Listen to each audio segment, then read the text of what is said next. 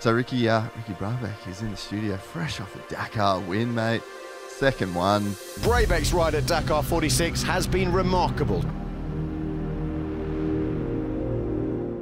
It's a hard life. It's not all Skittles and rainbows out there. And then you wake up every day just like, fuck, how many more days? Oh, we're eating what? Oh, the same food we just ate the last 7 days. What time we got to get up? 2:45? Oh, the f***er. The closer you get, the more excited you get. The only thing you're thinking about the second week is, Home. when's that flight? And now I'm like, man, I won the Dakar twice. Like, what else is there? Like, what else can we try to go do and try to win? And, you know, what's the next challenge? Dude, no Americans won it 3 times, so why don't we try to go for 3?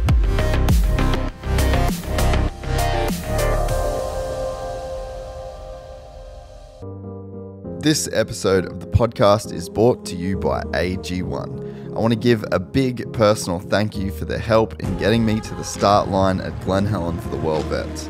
It was a real bucket list thing for me, and I spent all of 2023 training for it. I may have skipped a couple of runs and had a few off days at the track, but one thing I didn't skip all year was a morning started with AG1. Consistency is everything in health and fitness, and one scoop of AG1 with water first thing in the morning, every morning, played a massive role in getting me on the start line. I feel more energized, I have better digestion, and I have a higher sense of general well-being as a result. That's because every scoop includes things such as B vitamins for energy support, probiotics for gut support, and vitamin C and zinc for immune support. And while all of these attributes make AG1 a real no-brainer, you can try it and get a free 1-year supply of vitamin D3K2 and 5 free AG1 travel packs with your first purchase. Go to drinkag1.com/gypsytales and keep an eye out for our World Vets content dropping here on our YouTube channel soon.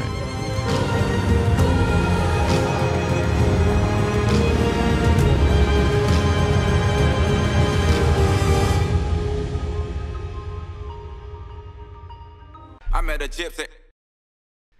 But yeah, I had the Honda thing hit my inbox and said you're in town. And I was like, done. I gotta hit you up. So it worked out pretty sweet. So Ricky Brabec is in the studio, fresh off a Dakar win, mate.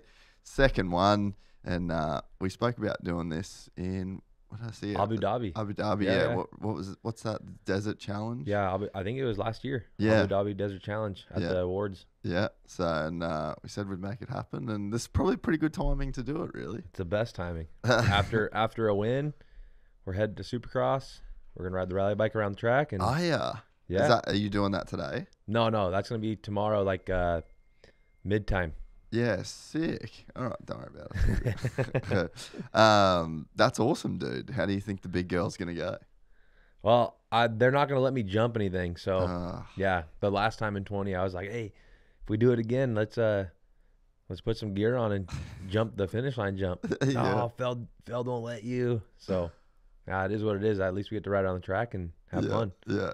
Did you ever see the videos of Chucky sending the Supercross track at his place on? Yeah. Oh, bro, I was there the day that he was doing it. I think it was his first ride back from when he got hurt.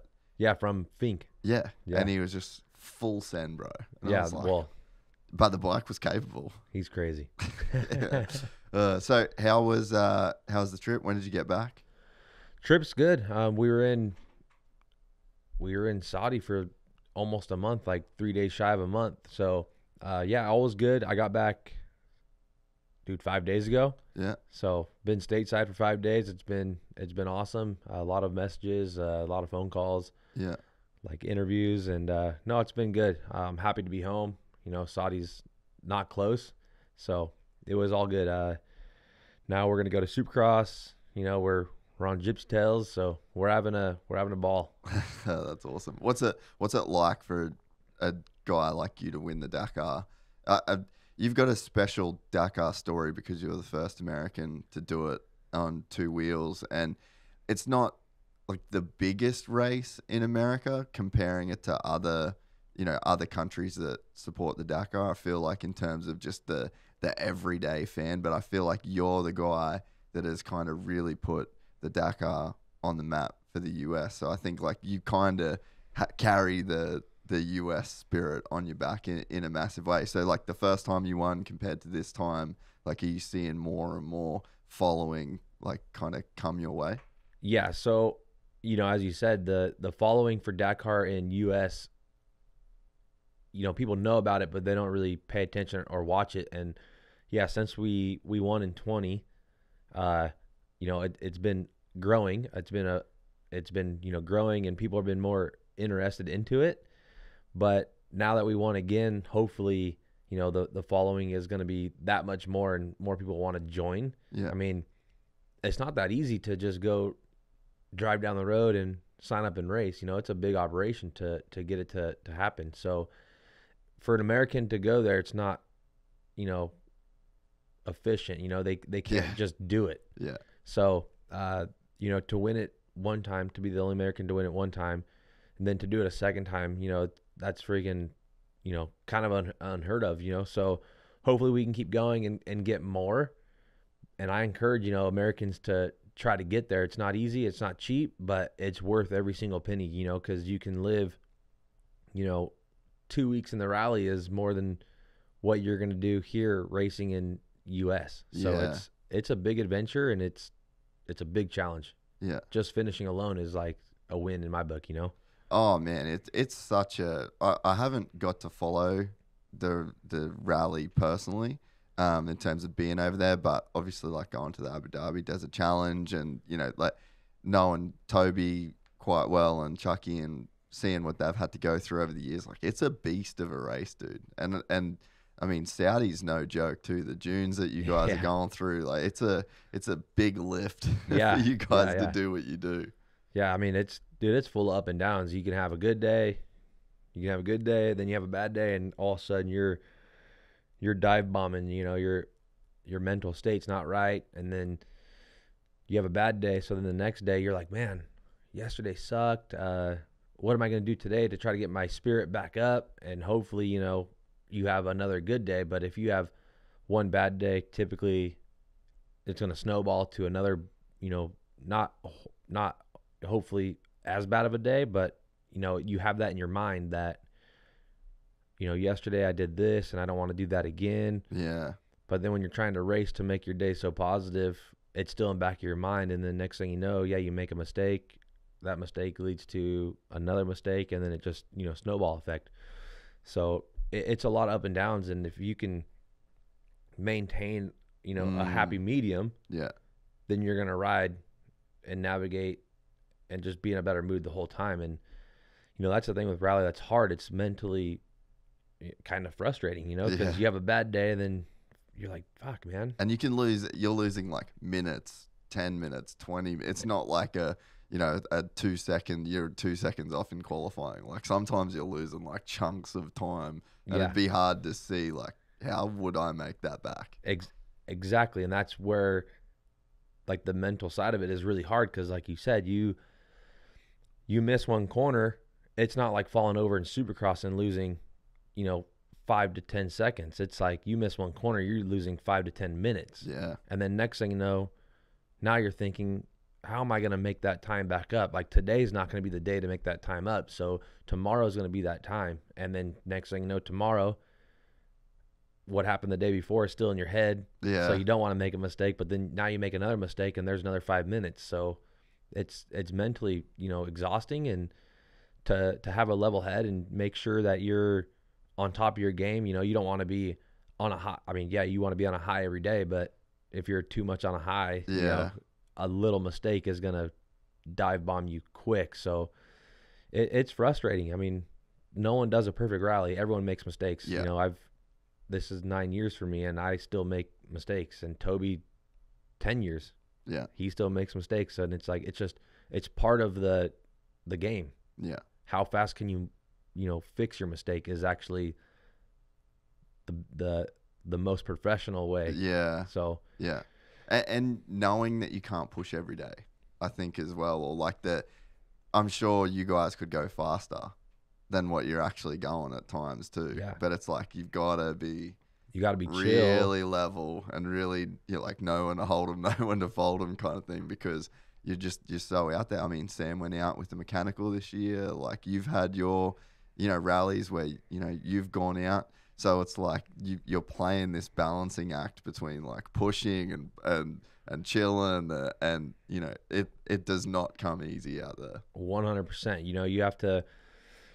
The hardest part, like you said, is like, yeah, we can go faster, but some days, we don't want to go faster. We have to play the game. Some days we're, like you said, we're going slower to be set up for the following day, and some days we're pushing 100% because the next day they say is easier. But I mean, dude, in the rally, they say, "Oh, tomorrow's easy, less navigation," but that's like the day everyone makes mistakes. Yeah. And then, like, they'll say, we have a description, of each rally. Like on top, it says, like 20% asphalt, 5% sand, 19% rocks, and so on.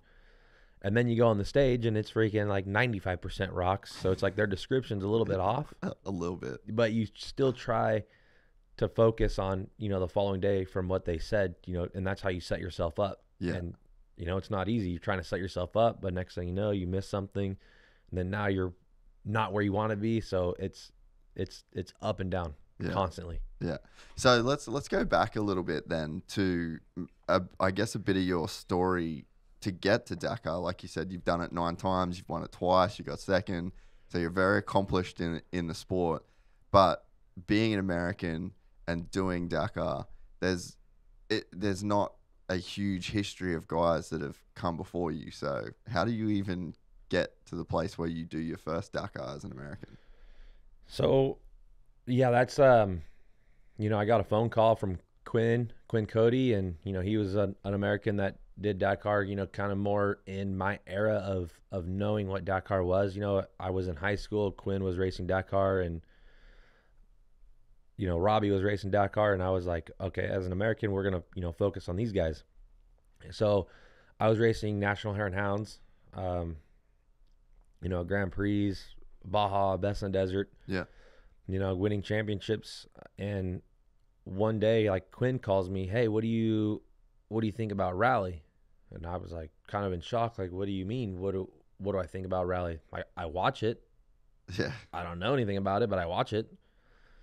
Asked if I was interested, if I wanted to do 2 days of training and go to my first event, which was Abu Dhabi Desert Challenge in 2015. Yeah.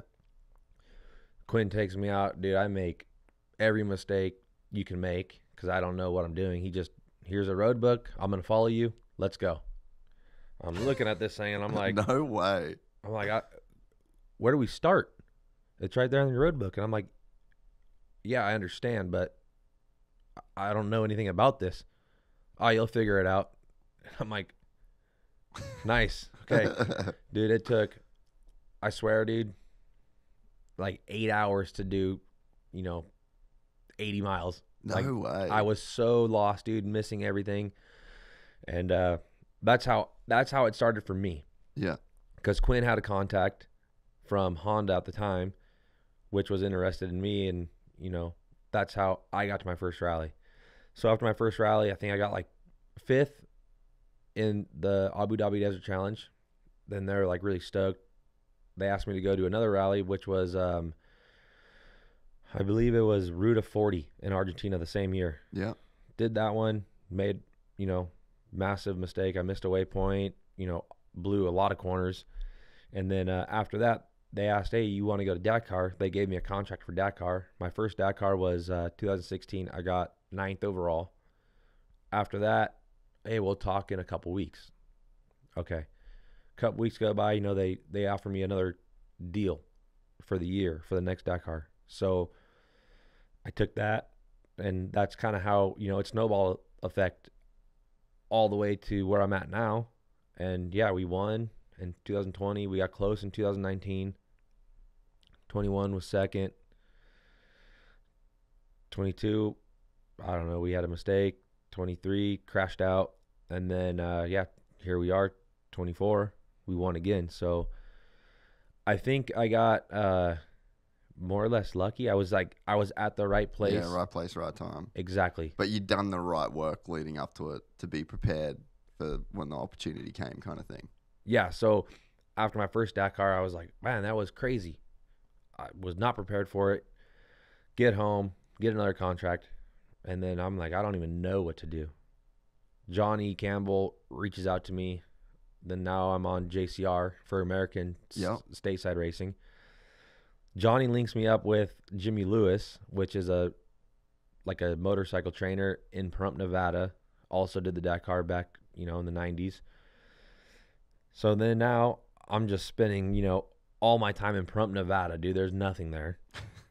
And it's either hot or cold, like really cold or really hot. Yeah. And, I spent a lot of time in Pahrump, Nevada, learning road books, learning the tricks, learning the game, learning how to do all this while you're frustrated. And that's the hardest part is when you're frustrated, you still have to keep your cool, And when you're racing, in America, you get frustrated. Normally you're just, all right, full gas. Yeah. I'm pissed off. I'm going to do what I do and just move people out of my way. Smash through everything. Yeah.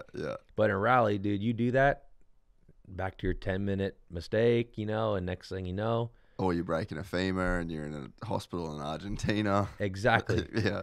So that's the hard part is like when you're frustrated, like cool your head down, keep calm and try to focus on what you're doing right now. Don't get frustrated, of a mistake you made, get past it. And that's the hard part. So through my career, Jimmy likes to jack with me and make me frustrated just so I can go training frustrated. And it's been a roller coaster, dude. It's not easy. I mean, from social media, of course it looks easy. You follow me or you follow... Yeah, you just look like a beast that's killing it. Yeah, you follow me, you follow Toby, these guys aren't doing anything. I mean, for sure, you follow Toby. That guy's just shooting guns, driving trucks, and like, man, this guy doesn't do nothing. Yeah. But he goes out there and smokes us. Yeah. And I mean, it's a hard life. It's not all Skittles and rainbows out there. Yeah. Well, I feel like Nevada's probably a pretty good state to live in to train for this shit. Like if you've got someone that can build your road books and then you can go out there, like if you've got someone really knowledgeable that can build proper hard road books for you, like you kind of have the terrain and you've kind of got, like, I'm guessing just endless shit that you can ride through. So there's not a lot of Americans that have done the Dakar and been as successful as you, but there actually probably is some pretty awesome training here for it. This is the ultimate training grounds. Yeah, we have like a lot of fences and military stuff, but you link up with someone like Jimmy that is in with, the BLM, and he knows what trails are legal, what trails are not legal, where there's fences and whatnot. So Jimmy builds books, that are capable for rally. And a lot of people ask me like, well, how do I get into it? So if you get into it, you need a bike with a big tank. And you can get into it by having an iPad and the app called Rally Blitz, and you just put it on your handlebars and you're good to go. But the biggest issue is, like you just mentioned, where do you get a road book? Yeah. So now you're stuck. Yeah, I have all the equipment, but you don't just go download a road book. You have to find someone. Yeah. So Jimmy has like the ultimate stash of road books, and that's why we go there to train, because he has the road books. But that's this is the best desert for it. It's not Saudi's not smooth. Saudi's not South America. Yeah. Saudi's more or less like the Mojave Desert here in Nevada. So super rocky and rugged. Yeah, like the sandy, rocky cliffs. Yeah, and where you would start is get your bike set up and call Jimmy, because he has the key. He's got the sauce. Yeah, and that's how you should start. And then there's a rally in mainland Mexico called Sonora Rally, which is the most affordable rally for us Americans, because we could drive there. And it's a friendly, fun rally, not super difficult, but you definitely get your feet wet, and you can figure out there, like, if it's something you want to pursue or something you don't want to pursue. So, between Nevada and mainland Mexico, Sonora, you can figure out, if you want to actually do it or not at a reasonable price. Yeah. So have you seen a big like, I guess, uptick in people doing rally since 2020 and since you had the win? I've had a bunch of people like reach out to me basically asking the questions that I just answered, like how would you would get into it. But as far as like my naked eye seeing it actually happen, not too much. I mean, I'm sure they're trying to do it, but I mean, I don't go training with these people because they don't ask me to go training with them, but I maybe, and hopefully now that, we won twice, they get a grip on it and actually try to do it. And I encourage all of them to do it, like it's fun. You can go ride dirt roads or sand washes and you have a lot of fun because you're always thinking, you're like, you're focused on where you're trying to go. Also trying to dodge all these rocks and, animals or whatnot. But it's all fun because it's part of the adventure. And yeah, if someone wants to go training, dude, give them a road book. All right, well, I do what Quinn and Jimmy does to me. Like, here you go. Yeah. Where do I start? It's right there. Right. Page 1, brother. Yeah, page 1. Get to it. But no, it's all fun. I really enjoy, rally. I enjoy riding enduro and moto. But my forte is, the adventure across the desert. So that's why I choose to do rally. And hopefully, like I said, it encourages other people to go take the adventure and take the task and see where it ends up. So where did bikes start for you? Was it a family thing? Yeah. So it's funny because I grew up in Hesperia, and there's like a small little area where you can ride. It's not really legal to ride, but we do it anyways, and it's called Honda Valley. Yeah. Well, everyone calls it Honda Valley, so that's what it's known as. But I grew up there, and I was able to ride from my house. But I grew up racing BMX, and then riding was just something, like you said, me and the family and their friends at the time. I was, 8 years old, so whatever. Didn't have that many, grown-up friends. But yeah, we'd go camping, Glamis. We'd go to Lucerne. We'd go to Ridgecrest a couple times a year, weekend warrior style. But my focus as a kid was BMX racing. And then once, that kind of vanished, I tried my first motorcycle race, I think in 2006 or 7. How old would you have been then? Thinking 2006, my first race, I was probably 15. So you got a pretty late start to it then. Yeah, but you obviously build like a great foundation with BMX. Yeah, and racing BMX all my childhood years and riding, like you said, the foundation was nice, it was there. But when I tried and I rode, motocross when I was younger on like my 65, my 85, and my 250F. But then once we met this one family in Arizona at my parents' river spot, they were like, oh, let's go camping. It was a race. Signed up for my first desert race, and ever since then I was like, dude, that was freaking badass. That was fun, and I enjoyed it. So from there, that's kind of when I pursued, Dad, this is what I want to do. I want to go race desert.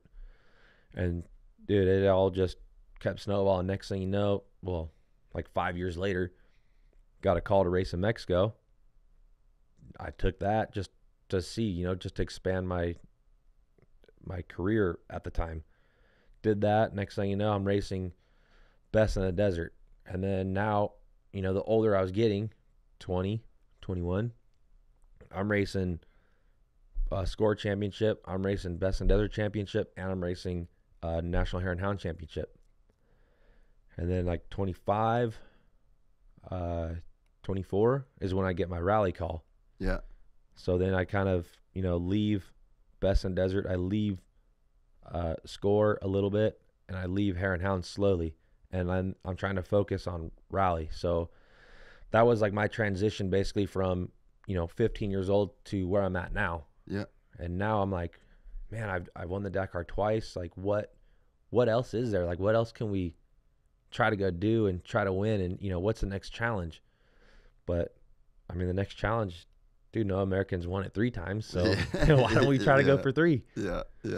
I mean, you just like kind of in in a league of your own in a sense. Like you're the only American to win it, and you're the only American to win it twice. And if you win it 3, like you're kind of just building a pretty crazy legacy of, you know, like it can be done. Oh man, for sure. And just to be done at a super, super high level, you know, like it's really hard to win more than 2 as well. Like 2 is a pretty crazy number. Like Toby's on 2.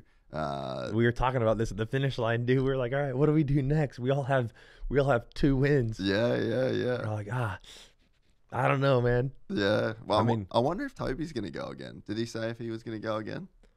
I think he's kind of on the fence about it. Dude, it's Toby. You never know. You never know what this guy's doing. You follow him on Instagram, you don't know what he's doing, but he might. I mean, he has it. Yeah. So I don't know. No one knows I don't even think Toby knows what he's doing. That's fair. But yeah, like so Sunderland's got 2. Kevin. Yeah. Kevin's got 2. So yeah, all of you guys are kind of in a group of. Right now, the group is all tied. Yeah. So and we're all the same age. Yeah, true way. Very similar in age, all you guys. Yeah. So now we're all like, man, we can't just leave. Yeah. Like someone's got to break, the 2s. So I don't know. It's tough, but I don't know what's gonna happen. And obviously, all of us have 2. We all won 3. Yeah. But dude, like we said earlier, just a finish is a win, let alone to win 1 time and then win 2 times. Now we're all in the same boat. Like, okay, well, can there be a 3rd time? But dude, it's not easy. So who knows what the future holds, but I think we could do 3. Yeah, 3-peat, baby. Yeah, 3-peat. We could do it until you have one bad day, then you're just kicking yourself in the ass, and now you're mad, and next thing you know, you're 30 minutes behind. Yeah. There's a cool camaraderie as well between all of you guys, and I think that maybe it's worth actually just doing like a high level explanation of Dakar to any American listeners that don't really follow it, because it's a crazy setup with the bivouacs that they build and the what do they call them, like the drives to the stages, the liaisons. Yeah, the liaisons to the stages. Like, I mean, you guys are up at 3 a.m. in the morning pretty much every day. Like, so what's like a high level Dakar explanation to someone before we like really get into the details of it? Dude, like you said, we're up at 3 in the morning, and the first week is always easier than the second week, because between those 2 weeks you have a rest day. Like I think it'd be cool without a rest day, because a rest day for me is like a wasted day, and your body starts like, on a rest day your body's going downhill. You're resting, so you're noticing how fucked up you are. Yeah. Yeah, exactly. So the first week's always easiest because the food is the food, whatever. The liaisons, the stages, and then the finish liaison, and then you get back to the bivouac. You're super stoked. Then you have the rest day, kind of kicks you in the ass. Then you go back, on stage 7, and then you wake up every day just like, fuck, how many more days? We're eating what? The same food we just ate the last 7 days. And you're like, fuck, all right, what time we got to get up? 2:45? Motherfucker. So it's like, it gets harder and harder, the second week every day. Because the closer you get, the more excited you get, but also your body is freaking going downhill quick. And then the only thing you're thinking about the second week is home, warm bed. When's that flight?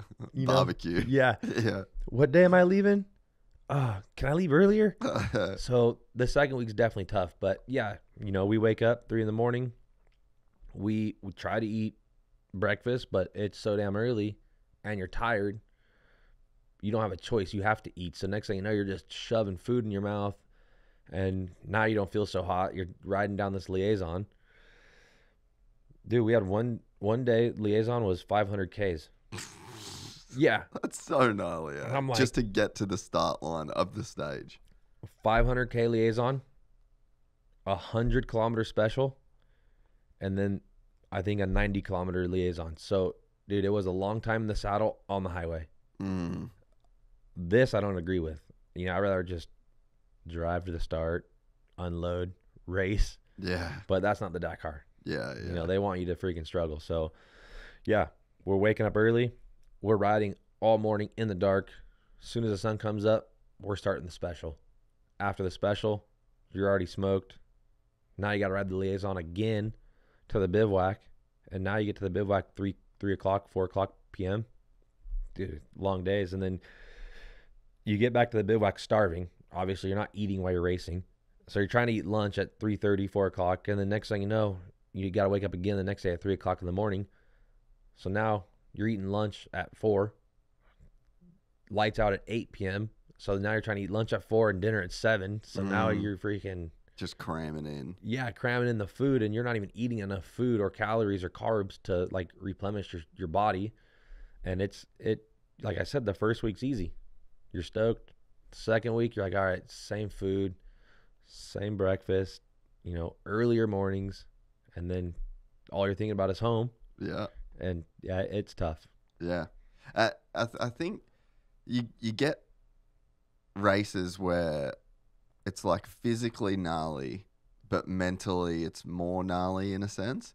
But then you get some where it's like it's mentally not that gnarly. You've just physically got to smash your way through. Whereas Dakar just fully rinses you on every front. Yeah. Like, it just kills your body. It kills your mind. It kills your soul. And it's kind of designed to be that way in a sense. It's like, it's almost like the Tour de France of with an engine. Where it's just designed to make you suffer. And it's the dude that can deal with the most amount of shit is probably the guy that's going to win. Yeah, exactly. They don't want you to finish. And Yeah, they design it that way. And like this year, the first 3 days was gnarly, and everyone was saying, hey, the first 3 days is survival.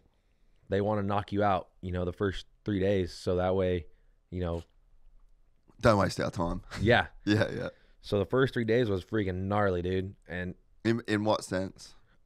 rocks. Yeah. Rocks, trick navigation. I mean, dude, it's 4 notes a kilometer. So, I mean, a kilometer, dude, is nothing. Yeah. But when you're trying to race, It's every 250 meters you get a note. yeah. And now, dude, you're trying to race. Look, you're racing, dude. You're like this. You're not even looking right there. You're just riding like this because it's so quick. Yeah. And it's the Dakar. You know, they don't want you to just have a breeze and Check out the scenery. yeah. Well, that's another thing. At the end of the stage, oh, what'd you think of the scenery? It's like, motherfucker, we're reading this road book and trying not to hit all the rocks. Yeah. Didn't see it.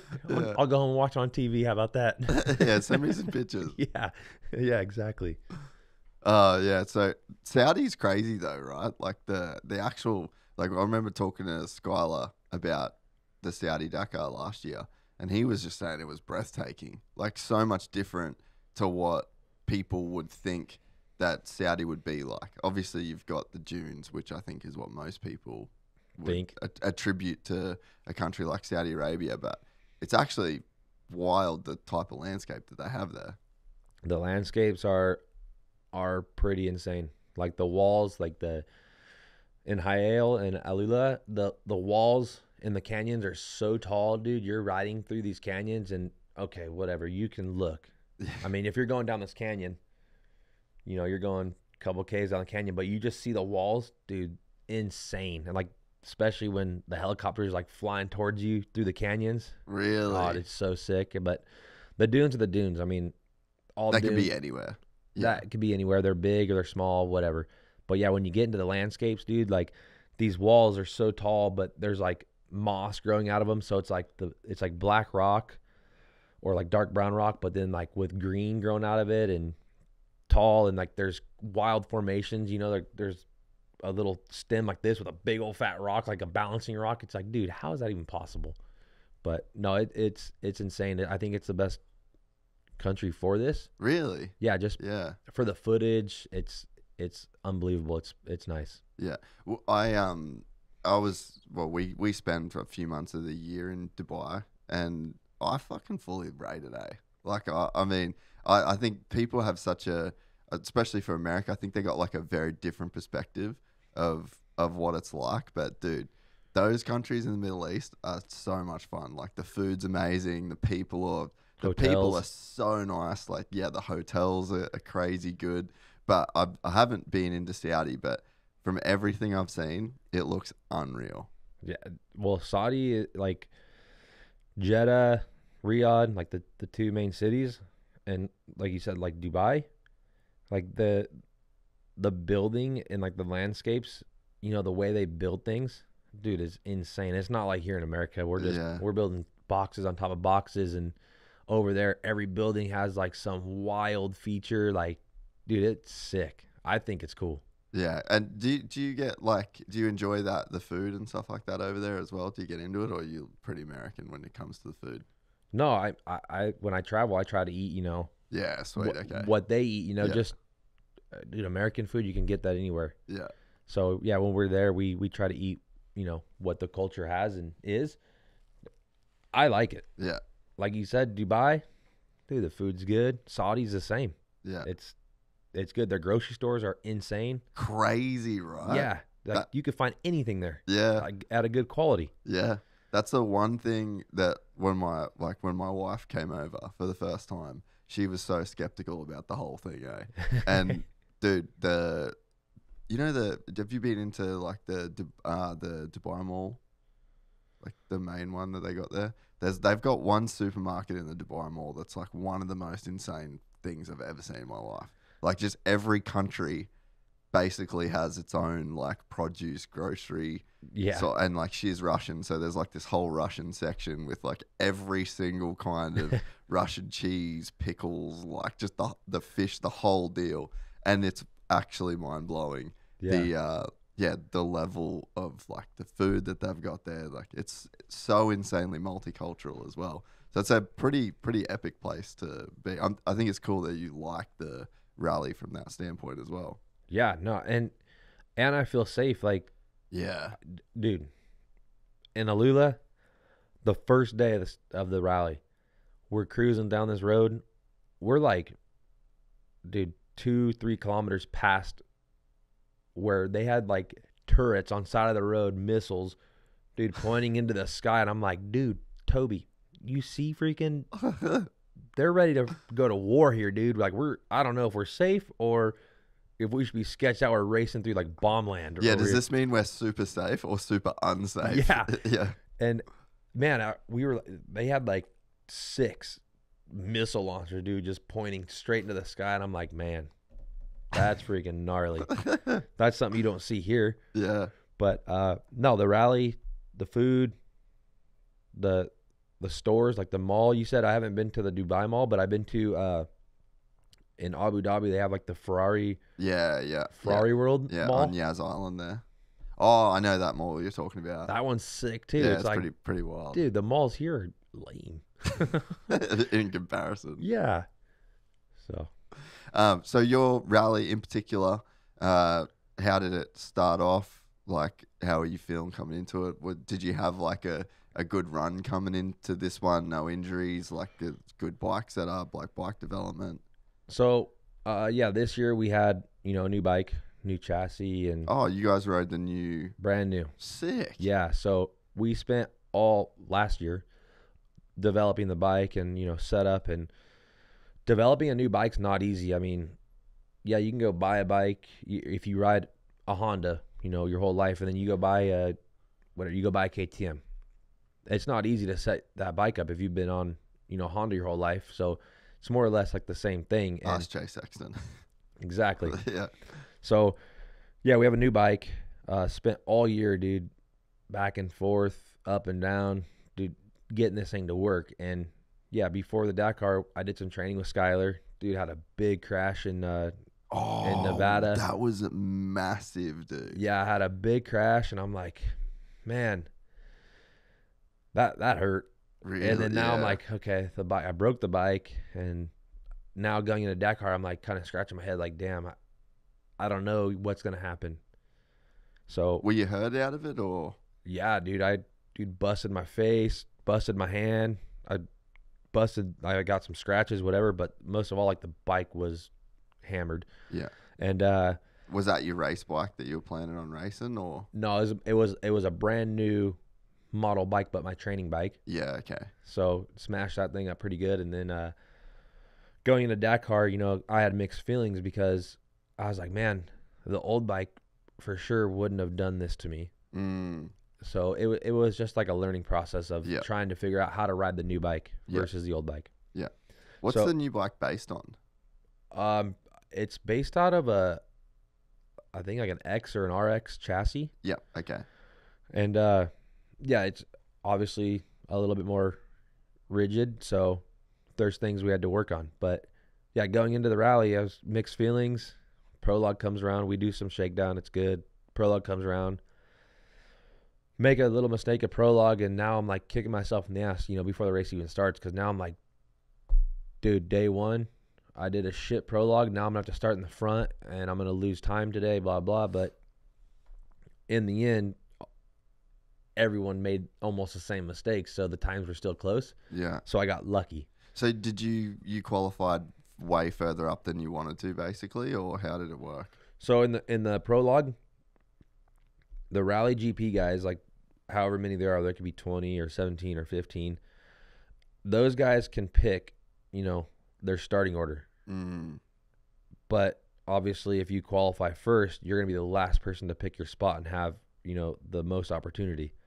Well, I think I was like 11th.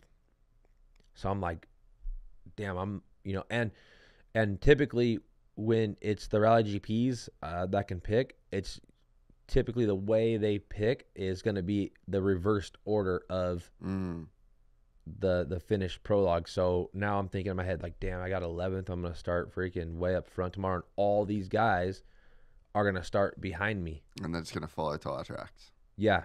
So now, you know, now I'm the guy being hunted on day one. So day one, big stressful day. You know, day one was a big day. Rocks. You know, the rocks, I enjoy the rocks. I can ride the rocks. I grew up here. Yeah. So like you said, with the desert and the terrain, it's rugged. This is where I grew up, so I feel comfortable in it.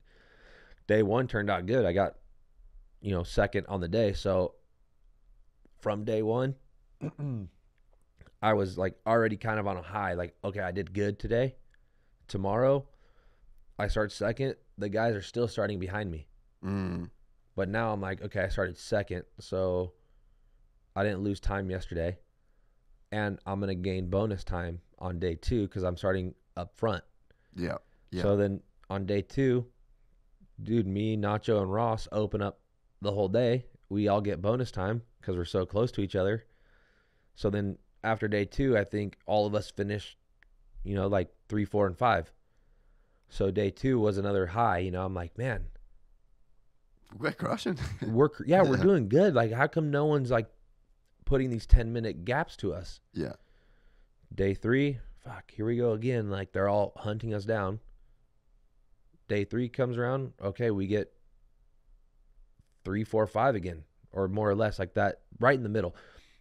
Us three were basically positioned perfectly every day. We were right in the middle of, you know, the KTM, Gas, and Husky, you know, every day. So what we did on day one, I think set the mood for the rest of the rally. Yeah. Which is crazy to think, right? Yeah. And this is what I was talking about to the team. I'm like, I don't know how this is working out like this, because we're always starting in front of these guys. Like, when are they going to make the massive push and put 15 minutes to us? And this is the hard part is, you know, we're thinking, fuck, what are they going to do? When is going to be the breakaway day? When are they going to put massive time on us and just leave us in the dust? But that day never came. So I think from stage one, we did like a good show, and I think it placed us perfectly on day 2, which would have placed us perfectly for 3, and so on, all the way to the finish. Yeah. And then now we get to rest day. I just take the overall lead on rest day, like the day before rest day, by 1 second. And now I'm like, fuck. Dude, 1 second gap. Like, this is the most stressful race I've ever done. What am I going to do? 1 second is nothing. Literally nothing. We're starting the rally on day 7 now. Yeah, yeah, yeah. And now, yeah, that whole first week is a wash. yeah, and now we're starting the second week tired, closer to being home, thinking about the flight, thinking about barbecue, thinking about holidays. Yeah. And now I'm like, fuck, man, we're so close. It's like we're starting a new rally, but we've been working our ass off the last 6 days. So I had it, I had an idea of what I was going to do when I was going to do it. So the day after rest day, I played a little bit of games. I caught Ross, which was the guy that was in second, 1 second behind me. So I caught him. So now in my head, I'm like, okay, I made 3 minutes on him. I'm going to sit with him all day. So I got him. Dude, he was like, all right, go open up. I'm going to sit behind you. And I was like, okay, whatever. I do half the stage with him just sitting behind me. We are getting closer to the finish, and I just kind of like pull over. Go, Ross. I'm going to follow you in. And I just followed Ross in, but sat way back in the dust and kind of went, like 50%. Yeah. Which placed me and Ross perfectly for the following day. But Ross started right behind me, so I made up 3 minutes on Ross. And then the next day, he can make up 3 minutes on me, leaving the gap to be 1 second. So I'm like, fuck, all right. The next day, I don't have a choice. Like, I have to get on it. The next day, I think 8. Dude, I was 110% on the gas. Caught up to Toby. Me and Toby rode together. I lost my rear brakes. Hit, like, my caliper on a rock, and it was warped, so it just made the thing super hot. Oh, yeah, yeah. And then I was like, Toby, I don't got rear brakes, so if you want to, like, if you can ride faster in front of me, then go for it. And he's like, no, mate, I can't even keep up with you with rear brakes. But in my head, I had like a vision of how I was going to do this day. Like Ross started behind me, and obviously I didn't want him to catch me to make up 3 minutes on me because I already had that gap. So I was like, okay, I'm going to juice it all day, dude. I made like a 7-minute gap to Ross. So now that put my lead up. And they're asking me, oh, are you a little bit more relaxed now that your lead is this? And I'm like, no, dude, 7 minutes is nothing because you blow one corner, it's 10 minutes. Yeah. So now it's even more stressful because now the next day I'm starting 12 minutes ahead of Ross. So now Ross has another advantage to make up on me. So second week was so stressful. And then cards didn't work out how I wanted to. So in stage 11, Ross, in my mind, I was thinking stage 10, Ross is going to beat me and open up stage 11, and I'll have another opportunity to make up minutes on Ross, but didn't work out that way. Ross finished, I think, like 8th on stage 10, and I was first. And our gap was like 7 minutes at this point, but Ross started 18 minutes behind me. So now I'm opening up the road, and now I'm worried that Ross is going to catch me 18 minutes. And it was a big stressful day, but stage 11, no one caught me. I nailed it, rode slow, and just nailed the navigation. And I ended up at the last refueling, I heard I was winning the stage by like 40 seconds. And I was like, fuck, I don't want this. I don't want to open the last day. So the last, couple kilometers, I'm like, okay, I'm going to go 50%, back her down. Then Ross ended up beating me by like 20 seconds.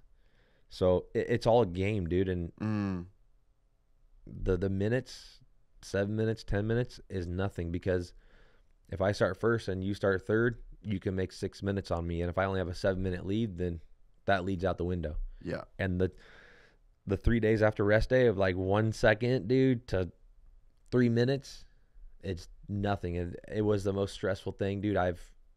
Most stressful race I've ever done in my life, because I'm like, every day you're thinking about how can you bridge the gap? How can you push? But you push, then you risk making a mistake and then losing all the time that you're trying to gain. And it was a headache. And so how did those last few days play out for you? The last few days was stage 11. I had to open. Ross was 18 minutes behind me. So I was really stressing. And this is where the frustrating rally training comes in play, because you're frustrated, or you have mixed feelings about how the day's going to go and the time you're going to lose. But I just tried my best, like, to keep my cool, and I tried not to let it bother me. but no, it worked out. It worked out really well. And then on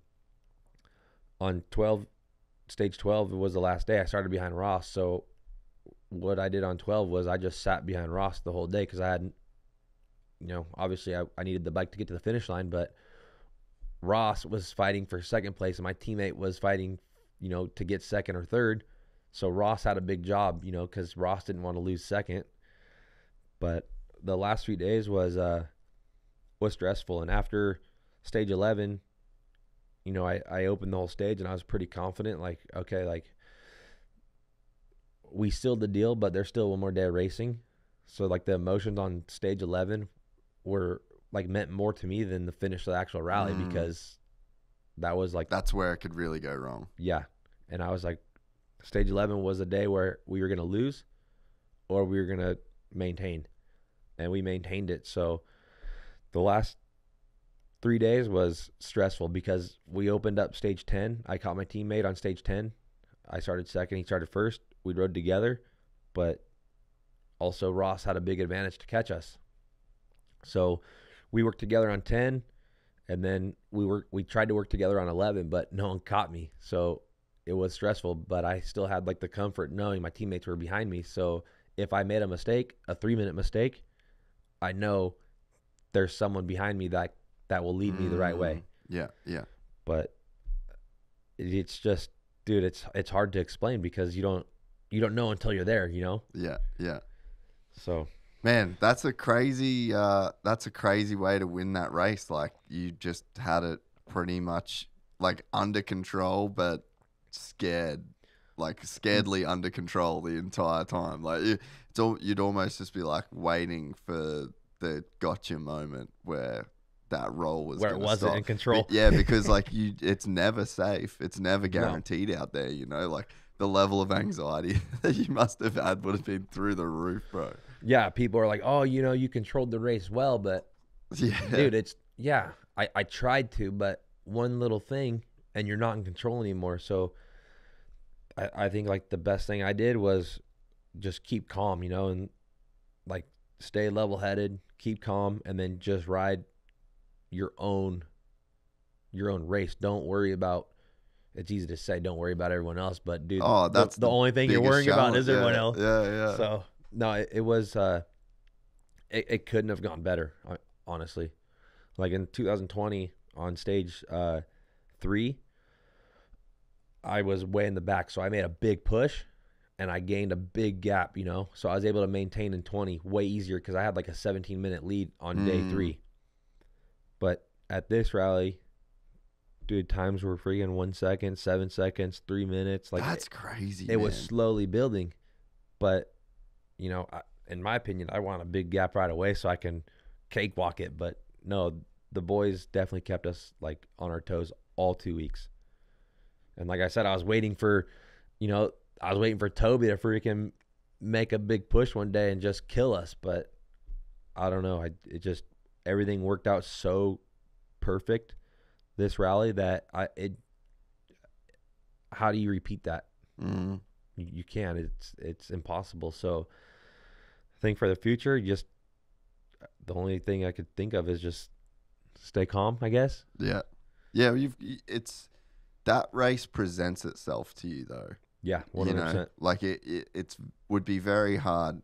I mean, I just don't think you go and dominate the Dakar and fully have it under control. Like, I mean, this sounds like that as much as you possibly can in a sense, but it's like, it's set up by the first day and then the second day. It's just like it slowly is this evolving thing that you've got to kind of manage, but you almost can't ever have a plan going into a Dakar rally, You can have a plan, but if it works, no one's going to respect it. Yeah, you can have a plan, but if it works, that's a miracle. Yeah.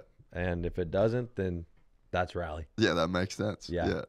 Has the level increased a bunch in the last few years? Like, it really seems like, even talking to Tobes, like, I think from the first year he did it to the last time we would have spoke about it, he's like, dude, it's getting pretty gnarly. So, yeah, because Toby started in 15, it was his first Dakar, I believe.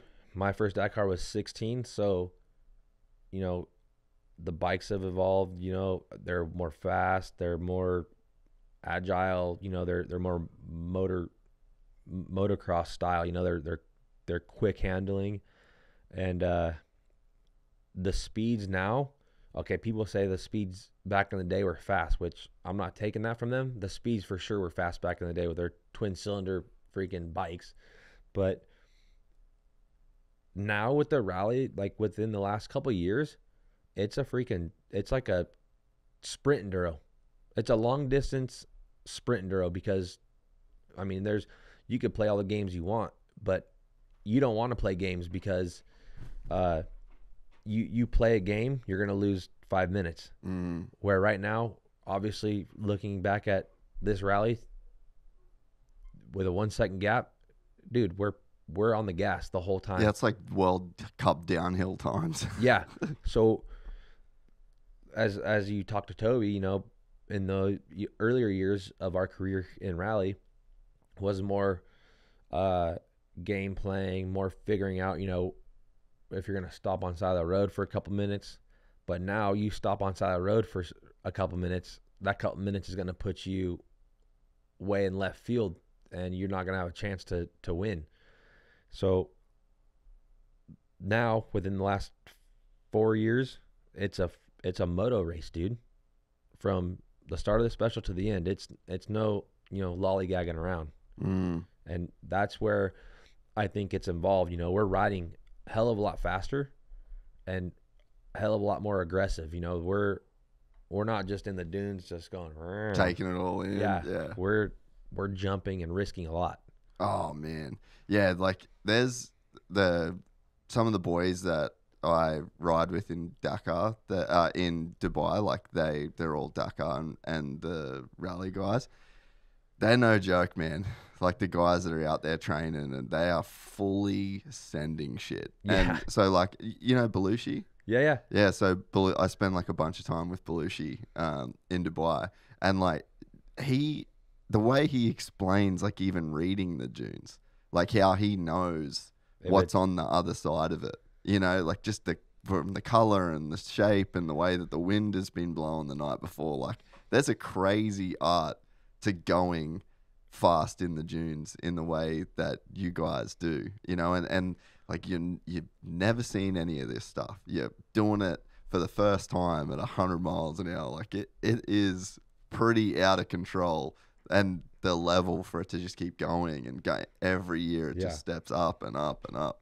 Yeah, it's crazy. And you know, the organization wants us to slow down, but it's like, dude, the bikes and the competition, and you guys are just so good. Yeah, and now, and that's another thing is when Toby started and when I started, dude, these guys weren't training.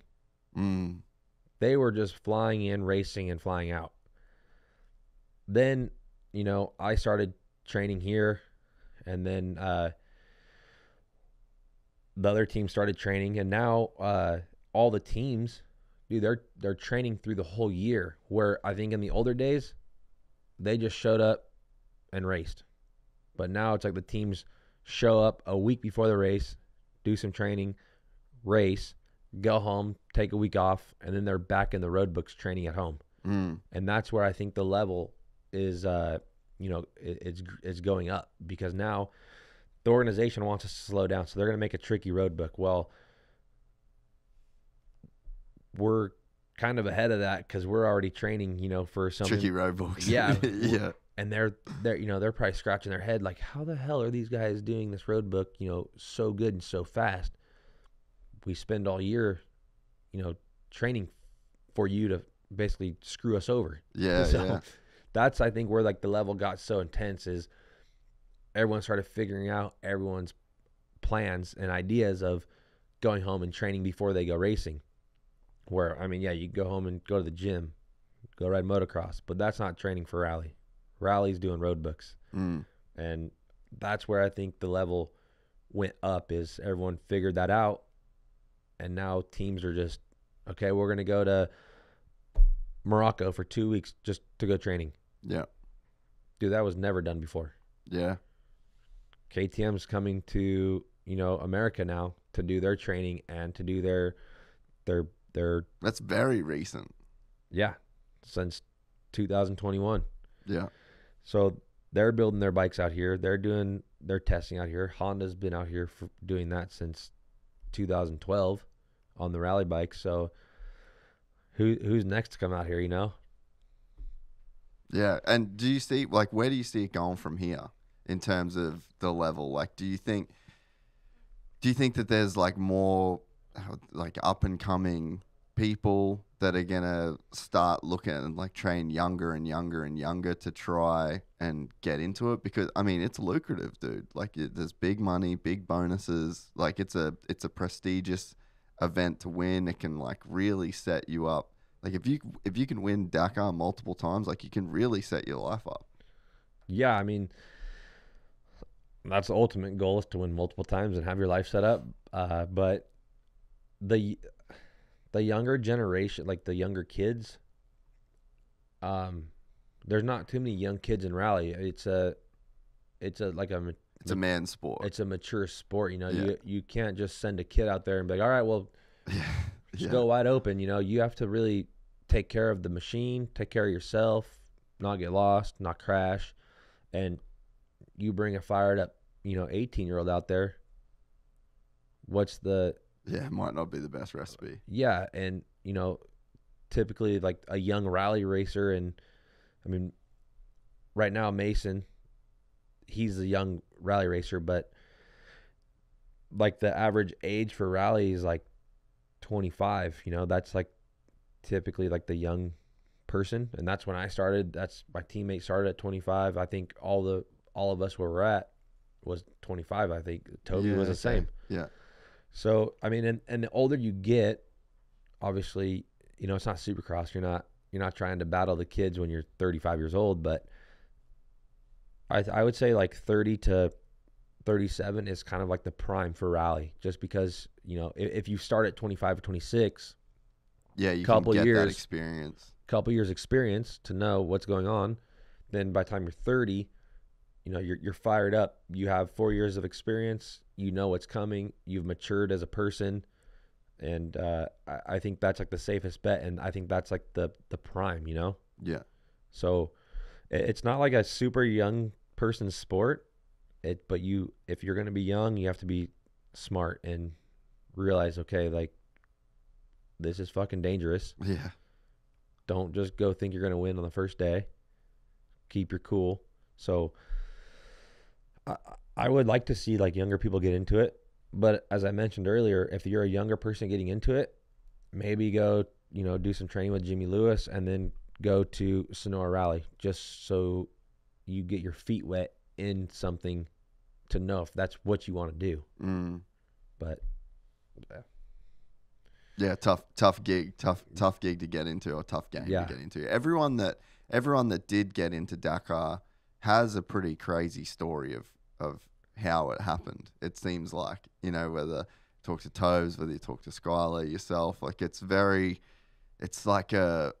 almost a path that you can't set yourself up for. Yeah, in a sense, it almost seems like everyone that's gone to Dakar and done well at Dakar has been a very like kind of weird road to get there. I think maybe Chucky, like Tobes, kind of paved the way a little bit for Chucky in a sense, because they did all the same races in Australia. They, like kind of were on the same brand. So maybe Chucky's pathway into it was a little bit maybe more laid out, but I mean, even still, it just seems like everyone that ends up doing Dakar kind of has like a really strange way that they got into it, and it was like, I never planned on this, but here we are. Yeah, I mean, dude, they don't make the Dakar easy, let alone like getting to Dakar is not easy. So how much is it to even enter? It's like, it's pretty $25,000. It's gnarly, huh? Well, that's just like your paper with your signature. Like,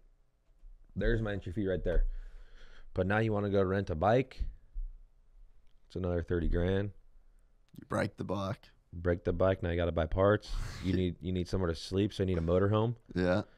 So I think like the cheapest way that you can do the Dakar would be like the original by Motul, like the Ironman guys that, you know, work on their own bike, sleep in their own tent.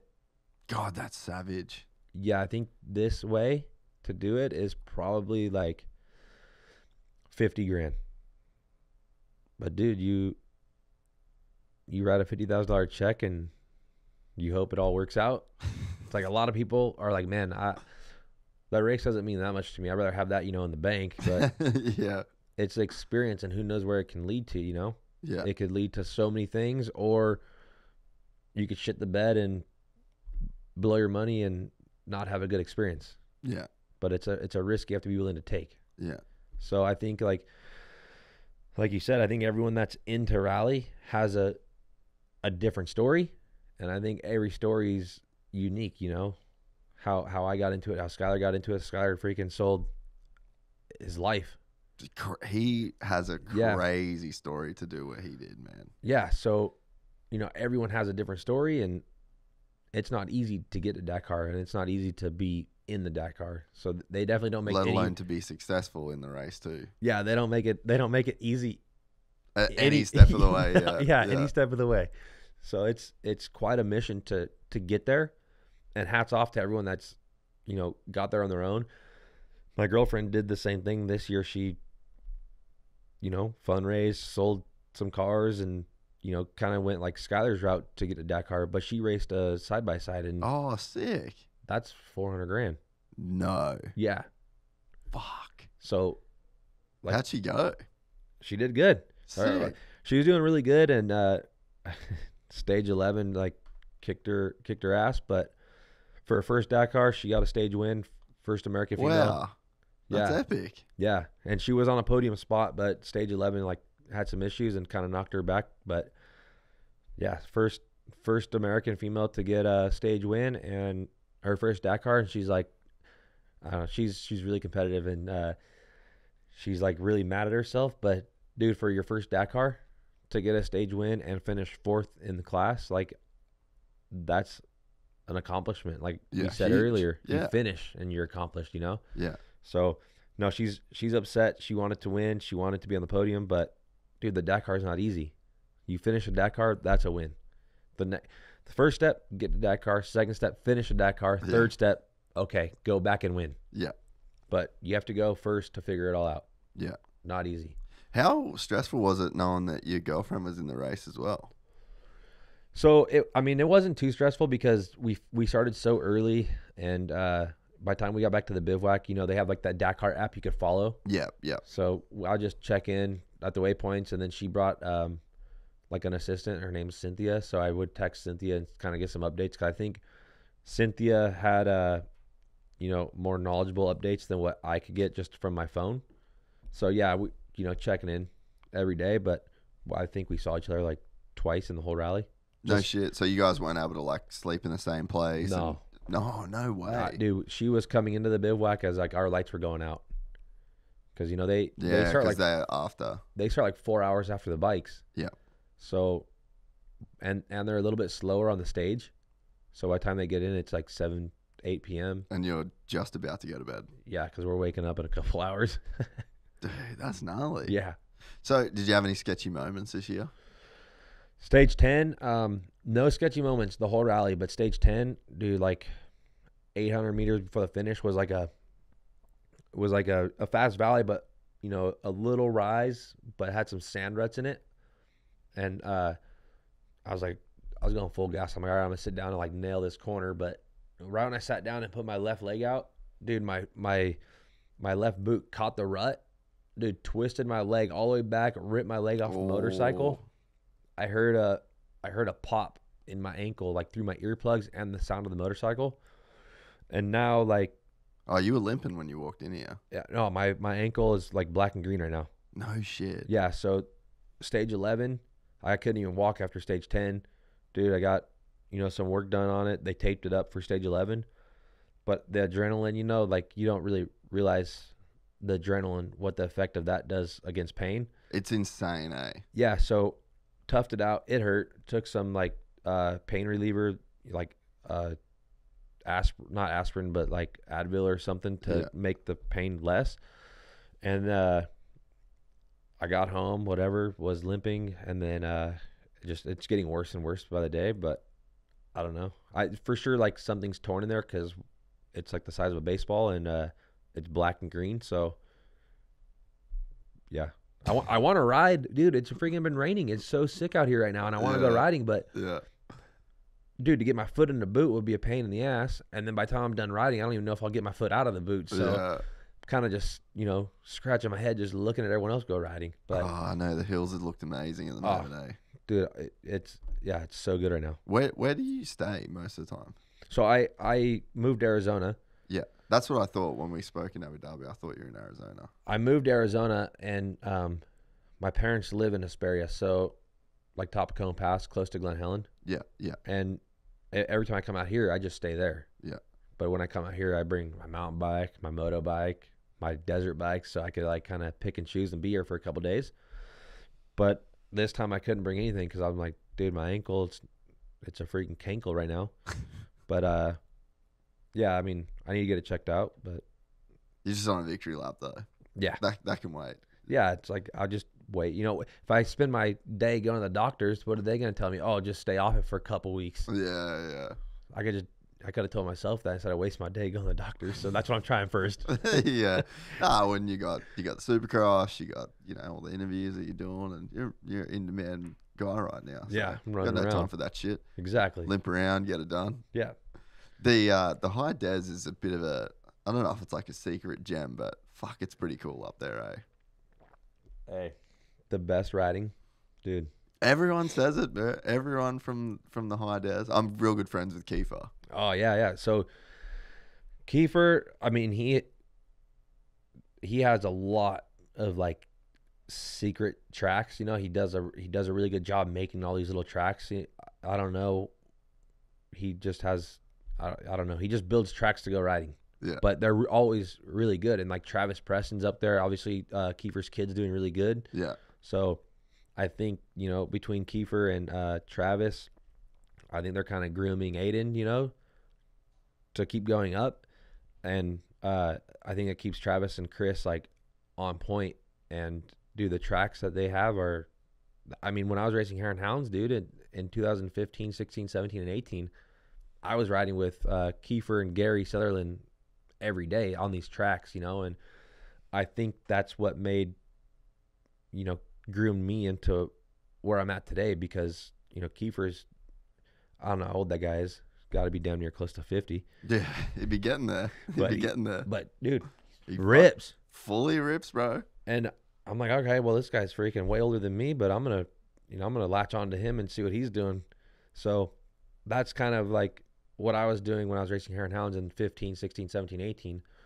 And like I said, I think that's what like groomed me to be where I'm at today. But the tracks are sick, especially right now with the rain. I'm sure he's out there. No, he's on the East Coast right now. He's pissed. Oh, really? Yeah. So, yeah, he's bummed because it rained and he wants to be home riding. Yeah, but I know they scored a good last time. Yeah. The last rain that they had. So now he's on the East Coast riding in mud. But, yeah, I mean, Kiefer does a good job building tracks. We have multiple trails, and it's all in the same area. You can go rip a 30-minute moto on this track right here. Then if you're like bored, you can go ride, these enduro trails that are also super sick. And, that's where I grew up, and I was able to ride every single day on this stuff. So the desert's the spot, but I don't know how long it's going to last. Everything's being built up, and yeah, really, it's eventually going to go away. But right now is a time to go. Yeah. Get it before it's not there anymore. Yeah. Yeah, man. It's I always see the videos and stuff that he's posting in the tracks. He's always asking me to come ride, but I haven't been able to get up there yet. But dude, I want to get up there so bad. Yeah. You got to go when it's like raining. I mean, you can go if it's dry, or like when it's dry if you want, but the experience that you have when it's wet, dude, you'll be like, fuck, unreal. Yeah. The dirt is so good. It's unreal. Keith was telling me the other day that I can't remember when it was, but him and Aiden were doing like a proper moto, and Aiden caught him, and he just couldn't pass him, and he was like revving him, and so he just fully blacked out and just cleaned them both out. And like he said that he went fucking flying, and they were just fully in each other. He's like, bro, had the heaviest moment ever with Aiden, like fully in each other's grill. He's like, the little fucker's getting old enough to really get into me these days. Take out his dad. Yeah, it's funny. They're always comparing lap times, and it's so good to have Chris and Aiden. I mean, yeah, Aiden rips, but dude, to have a good mentor like his dad freaking rips still, and like his dad can help Aiden, like, no, this is what I did. And hopefully Aiden sees that and like follows it. But dude, Kiefer freaking rips for the age, like, dude. And he's just the most solid dude too. Yeah. The nicest, the whole family is actually. Yeah. No, I love them. They're awesome. I don't see them that much anymore because I moved away, but no, they're good people. And Arizona's, kind of similar, I guess. You guys probably get less rain, but similar desert, and I'm sure that there's a lot of tracks and stuff out there as well. No tracks out there. There's one in Havasu. Oh, really? I haven't ridden it, but like our trails are super sick. Yeah. And like from Hesperia to where I live now is like 2 hours and 20 minutes. So it's not far. It's just on the other end of like the Mojave Desert. Yeah. But I come to Hesperia and I bring my mountain bike, my moto bike, and my desert bike, and I'll stay here for 3 days, 4 days, and I'll kind of I'll ride Glen Helen, then I'll ride mountain bikes, or if I everyone wants to go ride the desert, I'll ride the desert. But normally I come down here just to go ride moto because I can ride the desert at home. But no, I try to make my time worth it when I'm here. Yeah, yeah. I'm bummed I haven't seen you at Glen Helen before. I'm sure, dude. I'm almost positive the last time I was there, you were there riding because I saw your story. Ah, dude, I don't think I saw you out there. Dude, I park by myself. I ride till like 1 o'clock and I'm out of there. What's your program when you're there ride wise? How long of motos are you trying to do? So I'm not like a big watch guy. Yeah. Or like heart rate monitor guy, and Kiefer tried multiple years and times to get me on this program, but I'm like, dude, I just put my gear on and I ride. So whatever, like 20-minute motos is good. I'm not racing motocross. I don't need to go kill myself, but I just think like the corners, the jumping, and just like the way you ride moto helps so much for off road that 20-minute motos, 3 of those. Couple fun laps, call it a day. But I'm not a moto guy. I'm kind of big, so I just ride moto to help me. And like moto is really good, like to keep you flexible for enduro style stuff. Because you're leaning the bike so much. You're getting your leg way up there, a lot more movement on the bike, and it all helps. And I think that's same for trail riding. Yeah. Like the moto guys don't do trail riding.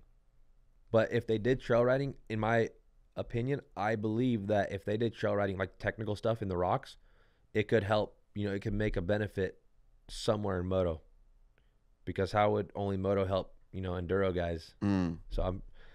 No, I fully agree. Like when we do these big rides in Oz where we go to the tip of Australia and back. So it's like, I don't know, 3,000 Ks up and back or whatever. And you're on the bike for 2 weeks. It's like, it's our own little Dakar, but we're getting on the piss every night and sleeping in swags. And we got all the support vehicles and that. But the end of that, it's funny. Like I actually had one day that there was like one moment I remember. It was like, I think it was the last or maybe second last day. So, we're doing like 8 hours on the bike pretty much every day, like through single track, fire roads, and got all the maps. Well, we got all the routes kind of pre-planned or whatever. And there's 16, 17 bikes, different skill levels. So you can kind of like send it or hang back and go a bit slower. But there was like one day I drove out, filled my bike up, and I rode out.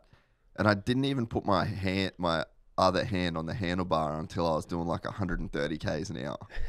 And I'm just like, I look down at the speed. I'm like, fuck, you get way too comfortable. Like when you do back to back to back to back to back days. And then you just start to notice that you're doing things on the bike. It's way more of just like an extension of you because you're putting so much more like physical hours of riding on the bike. And you could do that's probably one day of riding is probably like 8, 9, 10 days of moto. Yeah. So it's like to be able to, and then if you do that back to back to back to back to back, the bike skill and it's just like a general feeling that you have. Like even, oh fuck, I got to turn around. You just ripping yourself around, and it sounds like silly and trivial, but you get back on a moto track after that, and you just feel so much more comfortable on your dirt bike. Yeah, I mean the balance. Mm. When you're riding enduro trails, it's all about balance and throttle control. Like, okay, the motocross and supercross guys, really good riders. But, the average person, if they went to enduro trails and, they're doing some balance things or some throttle control things, then you go to the motocross track and it's not like a quick whack of the throttle, out of the corners, you're more like slow, traction. You're finding the traction rather than freaking whacking the throttle and catching a wheelie, and next thing you know, you got your legs on the ground. Yeah. I think, as you said, both benefit from each other for sure. Yeah. So, yeah, you like you said too, you a couple of days on the bike, you get more confident, more comfortable. Next thing you know, you're doing 130 kilometers an hour with one arm, and you're like, what the fuck am I doing? Yeah, and you just like, I mean, it's not like that's gnarly or it's hard or anything, but it's more like the first couple of days you're doing 80 and you're like white knuckles. Yeah, you're like fucking hell, I'm really moving, boys. Someone want to slow down here. And like the first year that we did that trip, I had another moment where like we rode the same road one way, and then on the way home we rode it back. Normally, most of the trip you don't go back and forwards the same way, basically, but there's like one little section of road where you do. And I think on the first day was 80 Ks it's just like a single lane dirt road through the bush, and they've got like kangaroos everywhere, big ant hills, just full like desert sort of scrub. And first day, like 80 Ks, boop, boop, boop, boop, boop, boop, boop, boop. And then on the way back, just 130, full gas. And then you end up stopping for a piss, and you're just like, fuck, that escalated like really, really, really quickly. You get comfortable, which is kind of scary. Yeah. Have you got any like other, I guess, races that you'd like to go and do throughout the world? Like, I'm sure you've heard of Fink. Like, any ambitions to go and do that, or? Dude, Fink sounds fun. Yeah, I don't know much about it. I think it's a little bit sketchy to go race Fink with fucking kangaroos jumping out everywhere, but it's pretty gnarly. Yeah, dude. And Toby was saying the boys are, dude, you're just wide open the whole time. Basically, yeah. Have you seen footage of Toby out there? Dude, yeah. The jumps? Yeah. They're not even, they shouldn't be jumps, but he's like, dude, wide open. Yeah, no, I don't know, man. Yeah, I don't know. But it's different if you grow up out there doing that. Yeah. Like Toby and all the guys that race Fink, that they know it so well that for an American to go out there, I mean, how many years behind would I be if I go do it one time? It'd be a novelty. Like, it's not a race you could go and be like, oh, I want to try and win. Like, no, years. Yeah, you'd have to just go there for basically fun. It's the craziest weekend, though. Or yeah, I guess you end up being out there for a week, but it's like literally the dead center of Australia. Like, the geographical center of Australia is like 300 Ks away from the finish line of the race. It's fucking mental, dude. And it takes over the whole town. It's the only thing that's going on. There's like 40,000 fans line the track, and it's just an absolute zen fest. And you get a local dude that basically doesn't do any other race, and he can get like third. And there's the best dudes in Australia go and race it. Like, it's fucking wild, dude. Wild experience. Yeah, that's I've talked to Toby about it, dude, and for sure that's a race that, the more you do it, the more you know and the better you are. So like for a first timer to come in, like you said, it's just experience. Yeah. But no, that race, I mean, all my friends, we talk about it, we watch it, and we're like, dude, that's fucking so gnarly. Yeah, it's so unique, eh? Dude, it's literally just a sprint for 2 hours. Yeah, and then you do it again the next day. Yeah. Backwards. Yeah. And they remember the track both ways. Like, that's why Tobes did so good in the truck. Because, like, the guys that do it traditionally in the truck, they're truck drivers. And so like you can't get the laps in. So, and at speed, like maybe you can get in like a side by side and you can, run the track in the side by side, but the speed's so slow compared to the trophy truck or the buggy that you're in. So Tobes is running he's going faster than the buggy. So it's like he's memorizing the track at speed way more, and that's why he just cleaned up. Like legend races it one way, flies back, hops in the truck, races the truck, wakes up the next morning, rides down, flies back up. It's pretty insane, eh? Dude just pre-ran at 180 kilometers an hour both ways, and then raced the truck at 200 kilometers an hour. Yeah. All right, coast clear, boys. Yeah. Unbelievable, dude. So, what about any other races that you've got kind of on the bucket list? Surely Honda's down to send a bike wherever you want to go these days. Yeah. So, I mean, right now we just got back from Dakar, and it's like the first week, but definitely thinking about doing some other races. Obviously, we have the World Championship, but there's only like 5 of those a year. So, try to find something in the middle here, stateside, a little bit closer to home. For fun. Yeah. Like some sprint enduros. Those are typically pretty fun because, they're not easy, but it's just something to do. Yeah. And maybe some long distance races in the future. But, this is something that we have to talk with Honda just to see like if it's doable, if they'll allow me to do it. Yeah. But for right now, there's nothing that, I have that I'm set like, in stone. I'm doing this for sure. Yeah. Because right now I'm still kind of like, okay, well, what can we do? And, can we do it? Will Honda send a bike? So right now, nothing's set in stone. Oh, actually, what are you doing March 9th? Busy? I don't know. How far is Mesquite from your place? Mesquite, Nevada, that's where I crashed. Oh, is it? Yeah, but that's like 2 hours, 2.5 hours. Dude, come do Ironman in my race. We're doing an 8-hour enduro. In Mesquite, Nevada? Yeah. Yeah, we're doing where the World Mini Track is? Yeah. Yeah, so we're doing, it's called a Gypsy 500.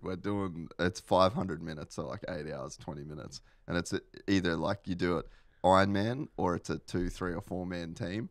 And basically it's like half a lap on the moto track, and then you do like the full GNCC loop, and then you come peel on, do the last half of the moto track, and then if you with a team you hand off your transponder. But if you're an Ironman savage like yourself, oh man, that actually sounds fun. I'm trying to talk Skylar into doing it as well. Well, he lives like 30 minutes from there. Yeah, that'd be pretty sick. Maybe me and Skylar should just team up, dude. That would be savage if you guys did that. No, that's not far for either of us. I mean, it's farther for me, but it's only 2 hours, 2.5 hours. I'll spot you an entry. How about that? Yeah, I mean, you have like a flyer, you just backdoor it. What's that? You got a flyer they're going to post, or? No, it's almost sold out. We've got like 200 teams entered. Holy shit. Yeah, it's big. Oh, it's going to be sick as fuck. Yeah. Dude, that sounds fun. Yeah, Skylar just posted a video the other day, like following his mate through the desert. Yeah, turn track. Yeah, and I was like, what are you doing March 9th? And he's like, I might be somewhere else, but if I'm around, I'll come and do it. Yeah. You should come and do it. If we're around, if Skylar has to be somewhere. You probably have to be there. Yeah. No, for sure. That sounds fun. That'd be super rad to do that. But yeah, I mean, it's just that we do those races at home. They're called Transmoto Series. And the guys at Verb Moto, they hit me up and they're like, oh, look, we got to do a race together, like, because they do their Shred Tour series. Yeah. And I was like, if I'm doing a race, it's got to be this. And that's like, dude, Tobes doesn't. Tobes actually did one Ironman on his rally bike. Really? Yeah, 1 year. It was fucking gnarly too. It was I can't remember what year it was, but it was like crazy dusty, dude. And he passed me on the rally bike. There was like this one hill climb. They ended up taking the hill climb out. And it was so dusty, and there were just bikes everywhere up this hill climb. And I heard Toby behind me on the rally bike. And I was like, fuck, I need to try and get up this hill. I couldn't see shit. So I've just sent it, hit a chick's bike. It was a chick had laid over. And I just went over the bars up this hill. Next thing I just hear, and Toby is just zigzagging his way through this carnage, bro, on this rally bike. And all the dudes and chicks that were like down on the side of the track with their fucking bikes sprawled everywhere. My Just God. like, dude, it was the funniest shit of all time. Friggin' Toby. So yeah, maybe that's a race you could do. I'd be pumped to have you, mate. Yeah. We'll comp you entry. We'll have to check it out. Like if we're in town or if we're at a rally, I don't know. But if we're in town, let's do it. Fucking sick. So you been following the Supercross while you're over there? Were you able to see any highlights? You caught up on the season? Dude, the only thing, the first round we were in Dakar. The second round we just finished Dakar, but dude, the hot thing right now is what happened with Jet and Jason. Ooh, I'm like, yeah, give me your take. I don't even know what happened. That's a problem. Like, what do you mean? They were racing, bumping elbows, but at the finish line, Jet was fired up over it or something. Yeah, he was pissed. But why was he pissed? Well, I think, did you see the footage of like Ando and him? Basically, he was pissed because Ando was doing his job. Ando was trying to keep him behind him, and he was not happy. They had some like kind of sketchy moments, but yeah, I think Jet just lost his cool. No, I agree. Like, dude, like you're bumping elbows, no big deal. No one took someone out. Yeah. You rubbed a little bit, but yeah, I think Jet definitely got fired up, way too fired up for what happened. Yeah. But I'm like, why? Like, what's going on? It wasn't that bad. Like, neither of you guys crashed over it. Yeah. Rubbin's racing. You guys were doing good. Like, if it was a dry Supercross, would that have happened? Maybe not. But, dude, I thought it was awesome. It gave the fans something to watch. Oh, yeah. Everyone's into it. Yeah. I actually had Ando in here last night talking about it. Really? Yeah. He's over it now. I think it was just one of those things that, heat of the moment kind of shit. For Jet, it was heat of the moment for sure. But I think, like, maybe Jet took it a little bit too far. Like, at the end of the race, like, they were grabbing each other's helmets. Like, dude, just at the end of the race, be like, hey, what the fuck? Like, why were you doing that to me? Blah, Yeah. blah. Why were you doing that to me? Yeah. But it's like, dude, at the end of the day, they were racing. They were both fighting for a position. And Yeah, like fourth. Yeah, but way up there. But, I mean, you're not just going to give it away, Like, you got to fight for it. Yeah. And I don't know if Jet, I think Jet was maybe expecting Anderson just to be like go by. Yeah. But, I mean, they're both fighting for points, right? So, Jason's not going to give it away. No, he's the last person Exactly on the start line that is going to give that up. Exactly. And if Jet was ahead of Jason and Jason was coming in for a pass, Jet ain't letting him pass. Exactly. So I think it's over nothing. Yeah. But I just think they were fired up a little bit too much. Yeah. But hey, hey, you know what though? They look good. I love the passion. Yeah. Like what it says to me is you got a 19-year-old kid that wants to win so fucking bad that he forgot that he was in a stadium with 35,000 people and live TV coverage and like literally the entire Supercross and motocross world watching. And like it's literally, the shot is like in the background of AP's win celebration. That's the best. Oh, I'm just like, oh my God. Yeah, AP celebrating, and in the background you just see the two guys fighting. But I mean, at the end of the day, everyone's watching it. Everyone's talking about it. You guarantee. Well, I mean, the numbers are being crazy apparently on on Peacock and on the streaming and stuff. They said that it's like by far and away the best rating Supercross has ever had before this weekend even. So, I mean, it's good for the sport, right? Yeah. I mean, the Supercross is always fun.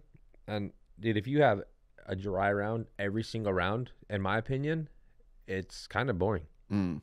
Everyone's doing the same thing. Everyone's jumping the same. If you get a hole shot, that guy's gone. But, dude, the mud, I think it's badass, dude. Freaking people just getting squirrely all over the place, and it creates a good race. Yeah. Well, this mud was gnarly. Like, I think San Francisco was full survival mode. Like, the guys, it was... I like that. Yeah. Oh, but there wasn't a lot of racing, in a sense. It was like a lot of surviving. And you got to kind of see who... I think it's probably like a mindset thing, which you could probably speak to as a Dakar guy. It's like the mindset that you take into those difficult situations. And like there was even a Vital interview with Jet where he was saying like, I wish they cancelled it, and I didn't want to be there. And it's like you kind of see that in the results in a way. And then you see the guys that are just like, fuck it, Like this Yeah. is what we're doing. And they go out and like Eli did great, Kenny did great. Like you kind of see the guys that just mentally are down to go through it. But then this weekend in San Diego was gnarly in a sense because you could do the triple, you could do a lot of the jumps, but it was fucking sketchy. Yeah, so the slick. guys were full. The guys that were sending it were sending it. It was not cool. It was not cool. Yeah, I mean, like Toby's thing, rain, hail, or shine. Dude, you're going to go out there and ride. Hey, you signed up for it. Okay, if you're not a mud rider, then, dude, you can't win them all. Yeah. If you win them all, that's not a good – I mean, yeah, it's good for you. Yeah.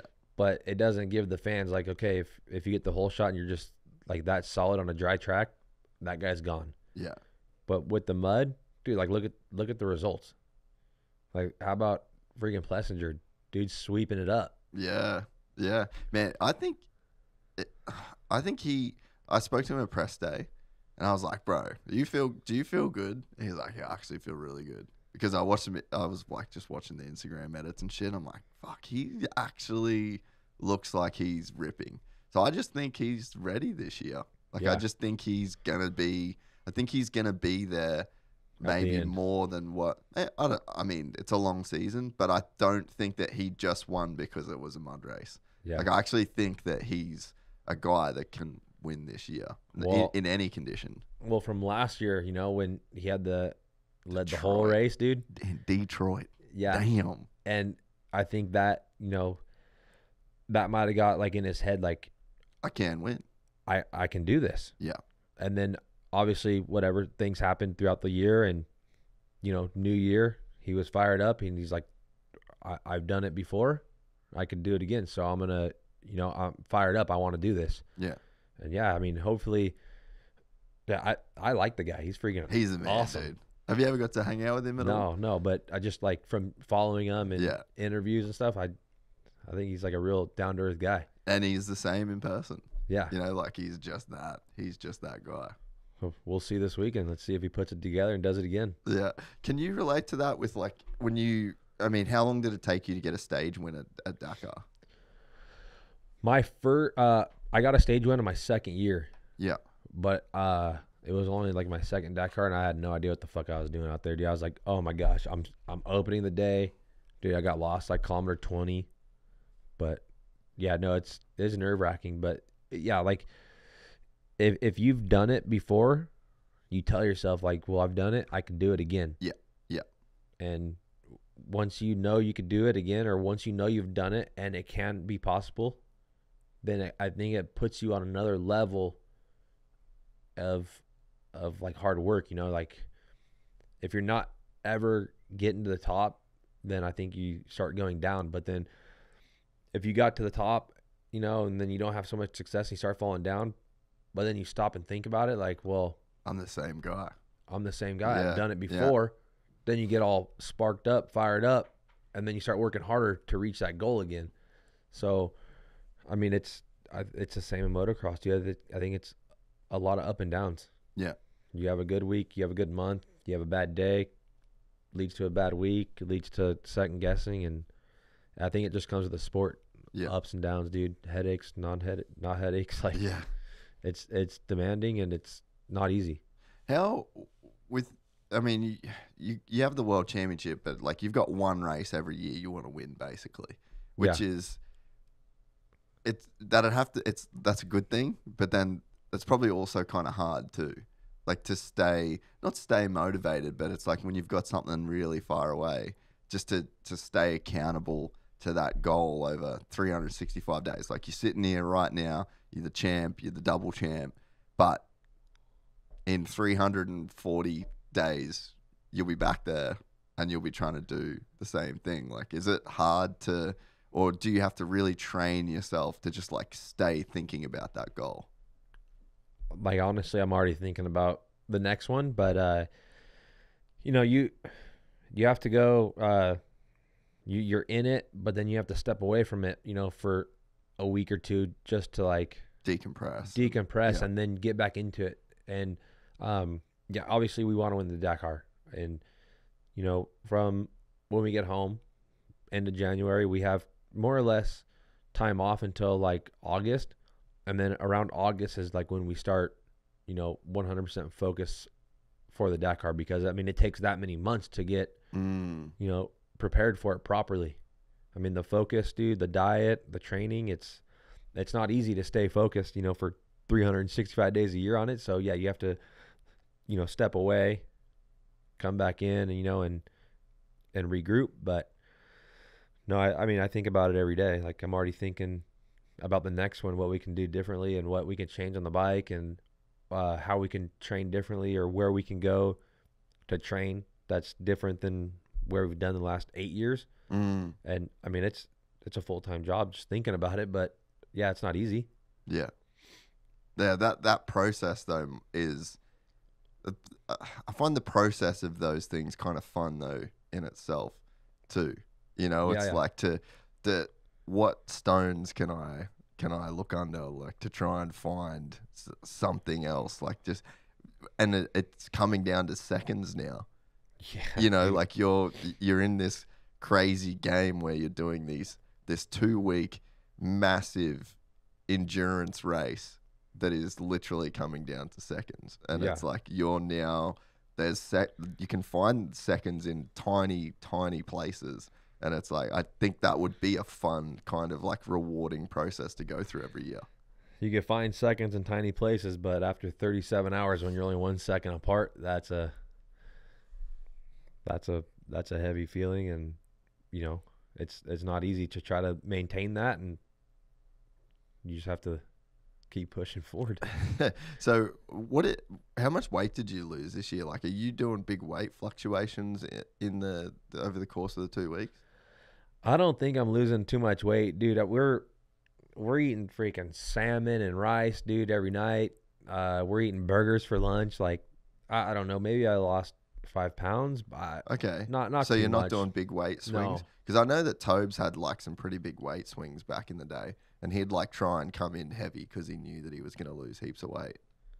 Yeah, I mean, I don't try to go in heavy because I'm already heavy, so I'm trying to go the other way always. But I don't go on a scale, dude. So I couldn't tell you. I no scale, no heart rate monitor, just fucking raw dogging it. Yeah, I don't like the scale, dude. Just if you feel good and your clothes fit and you're riding good, then stay there.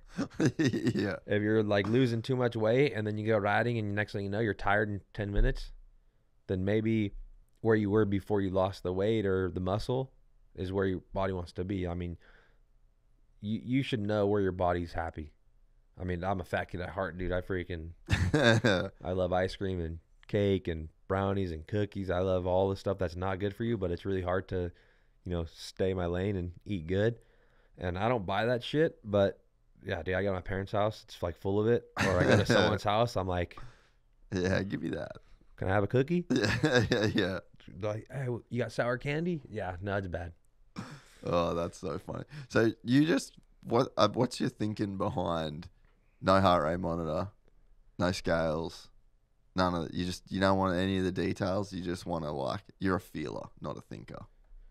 Yeah, feeler, not a thinker. And I did the scale thing before and I did the heart rate thing before, but just the scale, I mean, the scale just upsets me, because I think like, fuck, dude, I work my ass off, dude, and I eat, well, lately I haven't, like this week I didn't eat too good because I'm at home and I'm like, dude, I'm going to eat whatever I want right now. But like before the Dakar or whatever, I work my ass off. I eat as good as I can and I step on the scale and it's like, I'll be 1 pound lighter. And I'm like, dude, I worked my ass off for 3 months. I ate clean. I lost 1 pound. I was like, for me, that's stressful trying to thinking I'm working my ass off and eating good and then stepping on the scale and not seeing the results that I should be seeing. Yeah. So I'm like, dude, I'm just going to work my ass off and eat what I want. Yeah. And the scale, whatever. I go to the scale when I go to the doctors. Dude, I love that. And no, like the heart rate monitor for me, like I use it mainly for sleep and recovery, like just to know where I'm at on my like HRV and then the kind of sleep that I got. Like right now this week, I probably pushed a bit too hard, like with work, and I had some really hard training sessions. So I'd look at my Garmin now, and it's basically says like don't train. Take a rest. Yeah. So, and like not rely on it, but I mean, I'd use that shit to make a lot of decisions. But with you, you're just fully going off like how you feel every day. Yeah, like if I'm tired, I know that I'm tired because I'll know right away. Like if I go to the gym and I'm tired, but I don't wear like the heart rate monitor, and I go to the gym and I start like working out, and I'm like, okay, for sure the body's tired because I have zero energy and I'm moving slow. Yeah. Then I'll just do the workout, but really slow and just to get movements. And then on the bike, like for moto, whatever, I just do it anyways. But definitely like how you said, like you're sleeping and like your sleep score or whatever, you definitely know like in the morning if you're tired. If you wake up early and like you're fired up, you're probably ready to go. But then if you wake up and you're like kind of slow moving, then that's another sign. Yeah. But just to worry about all that stuff is just extra stuff. Yeah. Your battery's fucking dead. Your watch ain't charged.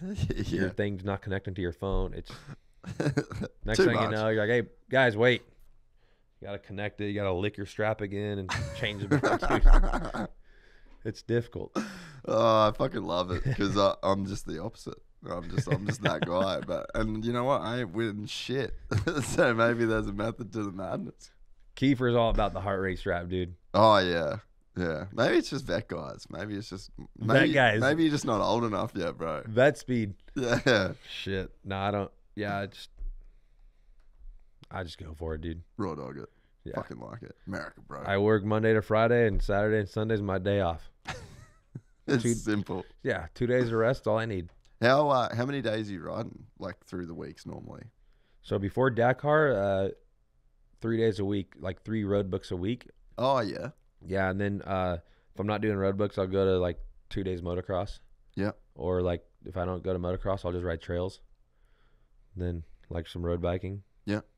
And then as far as the gym goes, what kind of program do you run So, there? actually, I haven't gone to the gym from, like, October to now. Just because I was trying something different. Like, going to the gym, like, you like, gain muscle, lose fat. You know, you get built up a little bit more. But I feel like the gym, I was losing, like, flexibility. So I stopped going to the gym, like, just before Dakar to, like, try to gain flexibility on the motorcycle. Yeah. I don't know if it worked. I mean, yeah, we won the Dakar, but I can't tell you it's because I didn't go to the gym. Yeah. But I could tell you, like, since I haven't gone to the gym in a couple months, I'm not as sore. Dude, I go to the gym, I'm freaking sore for like 3 days. Yeah. Like sometimes if it's a gnarly workout, I can't even move the fucking next day. Yeah. Do you do much stretching? No. That's why you lose flexibility right there, brother. Man, I do jiu-jitsu, and if I'm not stretching, I'm fucked. Just stiff as a board, bro. dude. Right now, cooked. I trained hard Monday and hard Wednesday, and I'm fully cooked. Like my back's fucked, my hips are so sore, just from I haven't stretched. But if I'm warming up properly and I'm stretching properly, and I do like a ton of, like the lacrosse ball. Yeah. That's what I do the most of. Like put it on your hip. Oh yeah, because that there is from riding, especially like when you're like pointing your toe in like with good technique, then that is like literally flexing the hip flexor muscle like on the inside. That goes to your back. Yeah, and then you've got that. Have you ever been on one of those so right stretching deals as well? It's like a lacrosse ball, but for like that muscle that runs from your femur to your spine, kind of like on the inside. And that's why your back hurts all the time, is because that muscle. Yeah, bro. Yeah. Have you ever been on one of those things? Yeah. They're fucking unreal, dude. Dude, I go to the chiropractor and they have that thing, and then they'll like stretch out that psoas, dude. And if you're jacked, like beyond repair, and you go in for the first time to like get that thing worked, oh, dude, it's so painful. Yeah. You're on the table cringing. You're like, oh my God, please stop. It's insane. Most people don't even know that muscle exists. Well, that muscle is important because it, like how it loops back around. Yeah. It's like, yeah, your back's hurting because of muscle that's on your front side. Yeah, like, yeah. Wait, what? Yeah. Yeah. Yeah. It's crazy. You should just order one of those things and have it at home. I lay on that thing all the time. I think I get fucked up because I'm at a desk so much too.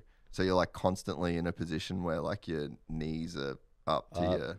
So I mean, that one really helps out a bunch. The thing about me though, dude, is I'll lay on it for like 30 seconds. I'm like, all right, I gotta get out of here. I'm bored. Yeah. Like, all right, I think it worked. Yeah. I'm good now. I'm good. Even though you should probably spend 30 minutes on it.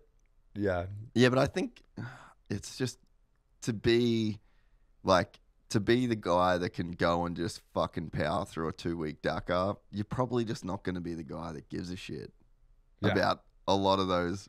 You know, it's like a personality trait thing. It's like you're probably not the guy that's going to just be doing all those, just fully obsessing over all those little boxes. Because, I mean, at some point, like, I'm guessing you just need to switch your brain off and just do the fucking thing.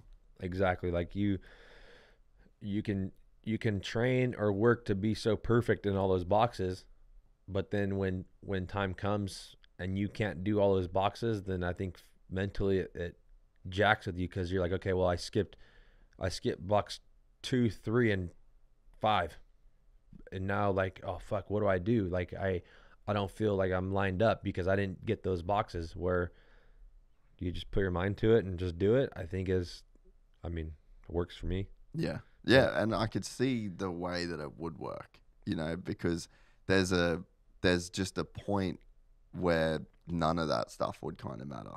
Yeah, and exactly. It's just you and the bike and doing the miles and holding the thing on. Exactly.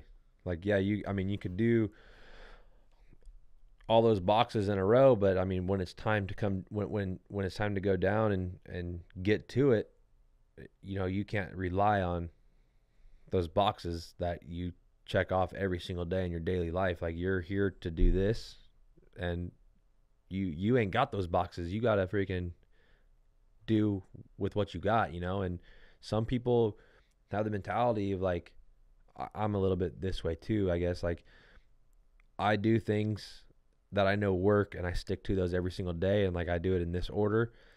But I mean, it's not a crazy list, but if I get, you know, if I go away from that while I'm racing, it doesn't bother me.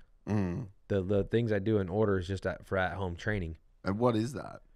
Like, dude, I wake up, coffee, bicycle, breakfast, I don't know, ride, or just do the thing. The way I do things is like, it's fairly simple, but could be not simple for other people. But then there's people that have all these boxes they have to check off, and the people that have all these boxes, you know, and they don't check them off, does that mentally mess with them? Yeah. Or are they going to be completely fine not checking those boxes off? And those are the two kinds of people where it's going to be, you know, a deal breaker. Yeah. Where I'm the guy that's like, okay, well, if I can't check those boxes, I'm going to be completely fine, not even worry about it, and go do my job. Yeah. But then some people, if it doesn't work out, dude, the wheels come off the wagon. Exactly. Yeah. And I think for rally, you need to not be that way. You need to be like, okay, you need to be okay leaving everything at home or leaving everything the way it is, and then just pushing through with what they're throwing at you. Yeah. What's the hardest part about the Dakar for you? I mean, dude, the early mornings suck. The cold morning, I hate being cold, and like, dude, the mornings are so cold. So cold. And that's the worst thing to do, because my hands are on the fence right now of being too cold, and it's not even cold in here. Yeah. But just being cold is the worst thing. The worst part about Dakar, I would say, is definitely probably like the long liaisons, just because like that one day with 500 Ks on the liaison, it's like, dude, you're riding for 6 hours before you even go racing, and you're just on the highway watching the speed. Because you can't go over a certain speed. Can't go over 120. Ugh. Yeah, but you don't want to ride. I mean, I don't know. I ride like 110, 113. Yeah, you don't even get close. Yeah, I mean, because next thing you know, dude, you go in 118, you blurb the throttle, you're doing 121. That's just penalty. Yeah. So it's like, it's easy just to be 110 to 115. Yeah. But no, the riding was nice. You know, it's physical, but I enjoy that. And it's just like the highways, they just go on. And especially when you start the highway section at, dude, 4:45 in the morning, sun don't come up till 8. Yeah, you can't even see anything. It's not even like you can look at shit. So you have like your road book right here in front of you. Then you have like your GPS right at the bars. It's so damn dark. You have a light shining out that way, but this light's hitting your visor and then bouncing right into your eyeballs. So then you're like this, trying to see the highway. See, there's freaking camels crossing the highway, and yeah, the highway's for me the worst. Do you listen to music or anything, or No. are you allowed to? Earplugs. Yeah. You can. Yeah, I've tried one time, but dude, like with the AirPods in, and like the wind from moving, plus the AirPods, it's like the music doesn't go up loud enough. So you hear music, but then you also hear like the from the wind, and you're just like mind boggled. You're trying to listen to the song, so you're like, yeah, no, I don't. I just suck it up. And what are you thinking about when you're on those stages? Like, are you in those moments? Are you just fully in race mode, or are you kind of just off with the fairies in a sense? It depends. I mean, yeah, you're thinking about the race, but you're also on the highway for 4 hours, so you're like, fuck, nice coffee sounds good. An extra hour of sleep sounds nice. Yeah, yeah. Home sounds really nice. I got a race today. How's today gonna go? Who's starting behind me? Who's in front of me? Yeah, you start thinking everything, dude. Yeah. What am I gonna eat when I get back today? And does that quiet down when you're in race mode? Yeah, 100%. Once like the light goes green and you're racing, you're just all that's out the window. All your bullshit thinking. You're just like, tunnel vision, road book, navigation. Then you get back to liaison. Oh, I'm so fucking hungry. What am I gonna eat when I get back? And then it starts back up again. Yeah. Man, what time is it at home? They're sleeping. That's fucking so good. Yeah. Did you play any other sports when you were a kid? Like, just given your build and that, or was it just all BMX? I played 2 years of baseball. Played football for 4 years. Yeah. But I wasn't into it. Just it was like the team thing that you weren't that into, or I don't know if it was a team thing that I wasn't into, or the coaches trying to be like big bad bullies, or my parents want me to do shit I didn't want to do, or yeah, I don't know what it was. I just like the team thing's cool because it's a team, so everyone has to work together, and if everyone doesn't work together, nothing's gonna happen right, and that's what's cool about a team sport. But also what's cool about solo is everything's on yourself. And if you mess up, it's not on the team. You can't blame anyone else but yourself. So it's both are really cool in their own aspects, but I just rather I don't know, do things myself, and I can only blame myself. I don't know. Yeah, and I think that motorsports kind of has a pretty cool element of it's a solo sport and it's all on you, but there is a pretty big team involvement.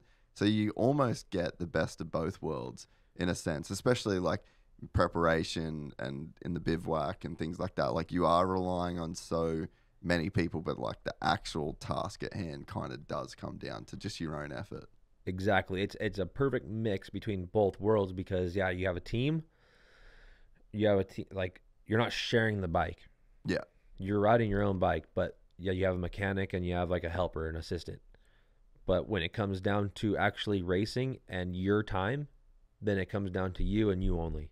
So, like you said, it's a perfect mix for both worlds because you have both. So I enjoy it. I mean, I like it like this, and just ball sports for me, I was never good at them anyways. So it's just something I'd never pursued.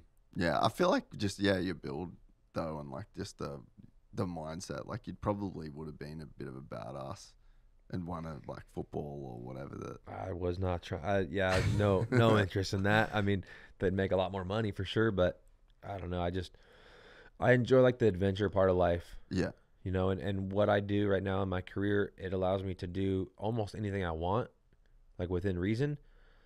But I'm lucky. I get to travel the world and ride motorcycles on all these different continents and different countries, and I think that's pretty amazing. And actually, this year I've never been to Australia, so I'm going to Australia with Cameron Steele to go ride around. Sick. Yeah. When's that? June 13th. Oh, okay. We fly. I'll be back home then, actually. Yeah, we fly June 13th from here, and then I think the ride starts like on the 16th. So what ride are you gonna do? Just, I don't even, dude, I don't know. Just aim and Just going to show up with a gear bag, dude. Adventure. I love Yeah. that. Yeah, I don't know. I don't even know where we're flying into. No shit. Yeah. Like a 6-day ride. I love that. I wonder where he's going. We're for sure going to go probably to what you said, like the more northern part or... Oh, dude, I hope you're doing that ride. Yeah, I don't know. I would assume we're going to go to like the most epic places. Yeah. So... That'd be sick. If you do Cape York, it'd be so much fun for you. Yeah. Like just awesome single trail mixed with fire roads, mixed with like rocky shit, just like, and so remote. You won't see fuck all people. Like everything is just basic. Like depending. What about kangaroos? Oh yeah, dude. That's what I want to see. They're everywhere. A guy actually died the day after we got to the top. A dude basically swerved like to avoid a kangaroo, ended up going off, hitting a tree, died the same riding to the tip. The same. Really? Yeah, the day after we were there. Yeah. Damn. So they're definitely there. Fucking gnarly, but and just like crazy remote, man. There was another guy. I went fully over the bars. I'll show you the video after. There was like a single track kind of. It's basically just like a logging track, like through the scrub, and a lot of the 4-wheel drive guys, they're in like the wet season. You can't get up there, so the trees will start to grow. So then the first guys come through and they'll do their 4-wheel drive track. So they'll get a chainsaw out and they'll just cut the stumps off basically low enough so that the car can drive over them. But that's not good for bikes.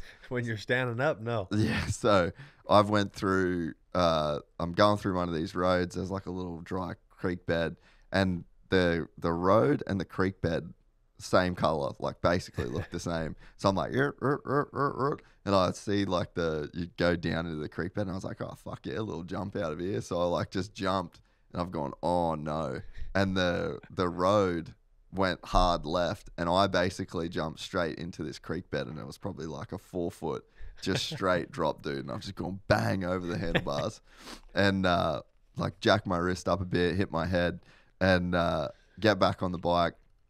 Because you don't have a choice. Yeah. Like, there's no... You're out there. Yeah, you're out there. You walk home, push your bike, whatever. And so this was on I think, day 2 of our trip. So I've had a big whack on my head, hurt my wrist. I'm like, all right, that's probably a scaphoid, but fuck, what do you do?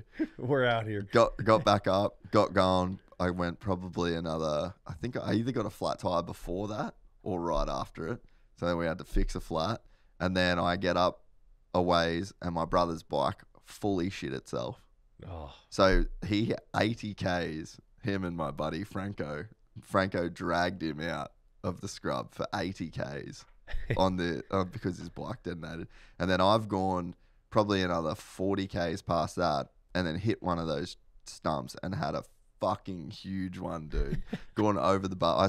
I flattened a Red Bull tin, like from going over the bars, landing on my back. But anyway, so we ended up, that was a massive day. Took Maddie and Frank like I think 6 or 7 hours to get out of the scrub, and then a dude same deal. A guy that was right behind us crashed like pretty much where I was, broke his femur and his hip, and had to get they tried to land a heli where he was, but the scrub was so thick that he couldn't land the heli. Damn. So they had to fucking 4-wheel drive this poor bastard out with a broken hip and a broken femur.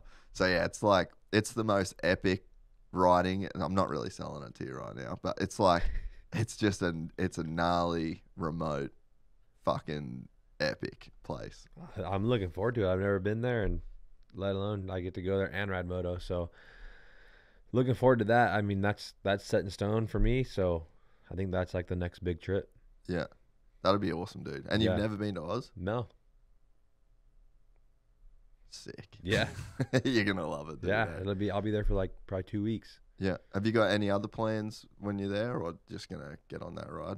Gonna get on a ride and probably cruise around after, and I don't know. check it out.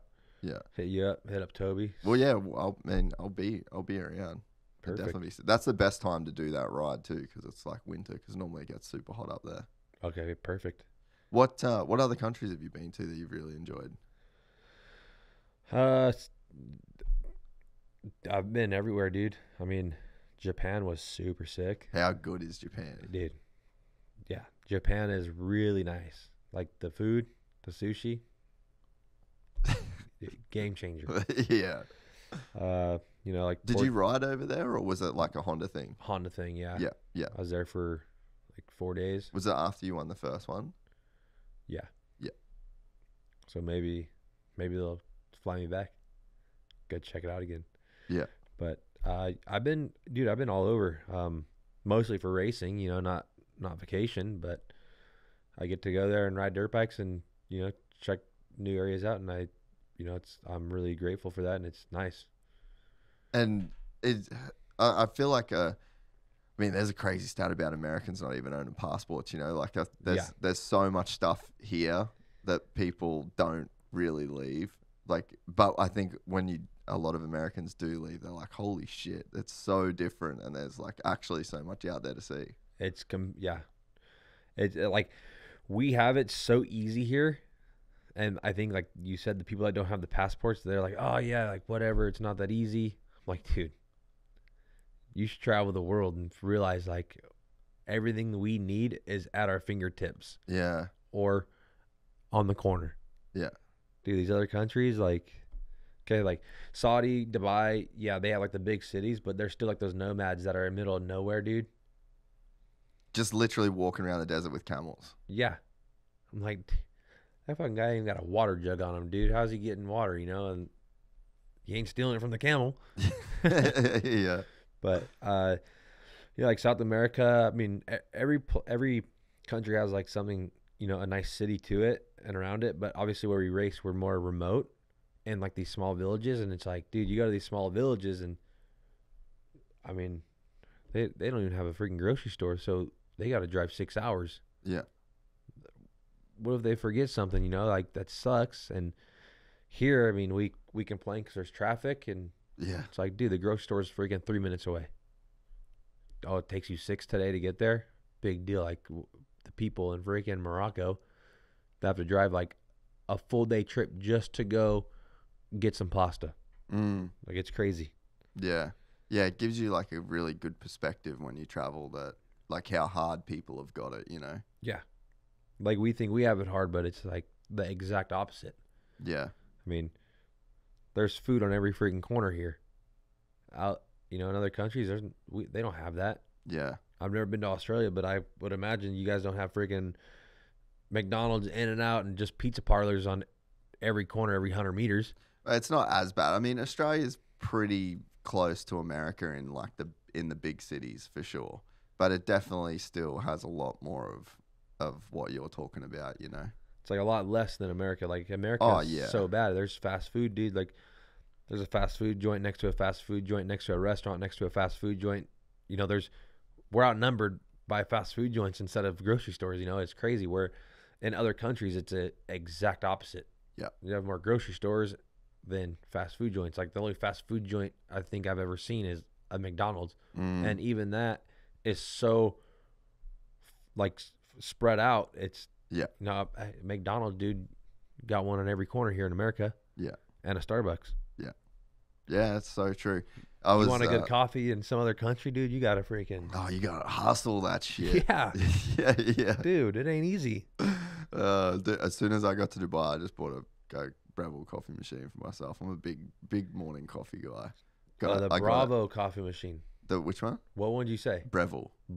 Yeah. That's like the legit one, right? Yeah. Dude, my teammate Adrian has this one. Oh yeah, the little single, like the yeah, dude. Grind it up, tamp it down. Yeah, that's the shit.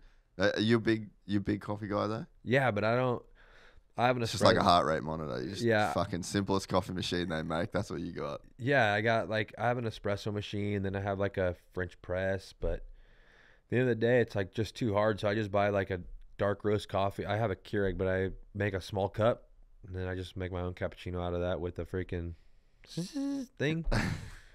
But no, the espresso machine's nice. I'll break it out once in a while, but it's just, dude, it's a lot of work for a little coffee. What I think I need is like, dude, have you seen those little Nespresso? Oh, they're good. Like with the little, Yeah, the little pods. dude, for a quick shot, dude, that is the best machine. But you should probably buy yourself something now. You've just won Dakar. You got a bonus coming. Why don't you buy it? There's really good like Brevels that are auto, so you don't have to fully fuck with it. Maybe you should lash out. Maybe I should check it out. Maybe you should. I think you should. You should give yourself something out of this win. But the Nespresso one, I could take it in my truck when I go camping and plug that thing into the back too. That is true. Yeah, it's that fairly is true. easy, and they're cheap. Yeah, I'm cheap. I have a nice vehicle, dude, but I like skimp out on everything else. Yeah. Like I don't buy clothes. Well, I mean, sponsors like give more than enough clothes, but dude, I run my shit till it can't till run the wheels fall off. Yeah. Like, dude, the grocery store, I'm like, you got to be kidding me. How much money is this fucking steak and salad? Yeah. It's like, dude, it's unbelievable. But no, I'm going to look into the Nespresso. It's like, I think like $120. Yeah, you got that. Yeah. Yeah, I can bring it with me in the truck. That's a nice little Dakar bonus. Yeah, because you got you got the 120 volt in the truck, right? Yeah. Game changer, dude. Yeah. Easy money, dude. Put it in a little Pelican case or something so it don't get damaged. Dude, dialed in. Trail coffee? How good is a trail coffee? Exactly. I think that's bitching. Pull over, dude, like 4 minutes, done. Oh, yeah. And then now you're sparked up on coffee. Ready to just send for another 400 Ks. Exactly. I love it. I was watching a doco the other day, just to go back to that whole America thing. Like, there was a guy who was. Have you ever seen Channel 5 News? Yeah, I watch it every morning, dude. You do, Andrew Callahan? Yeah. So have you watched his special on like the illegal immigrants yet? I don't think so.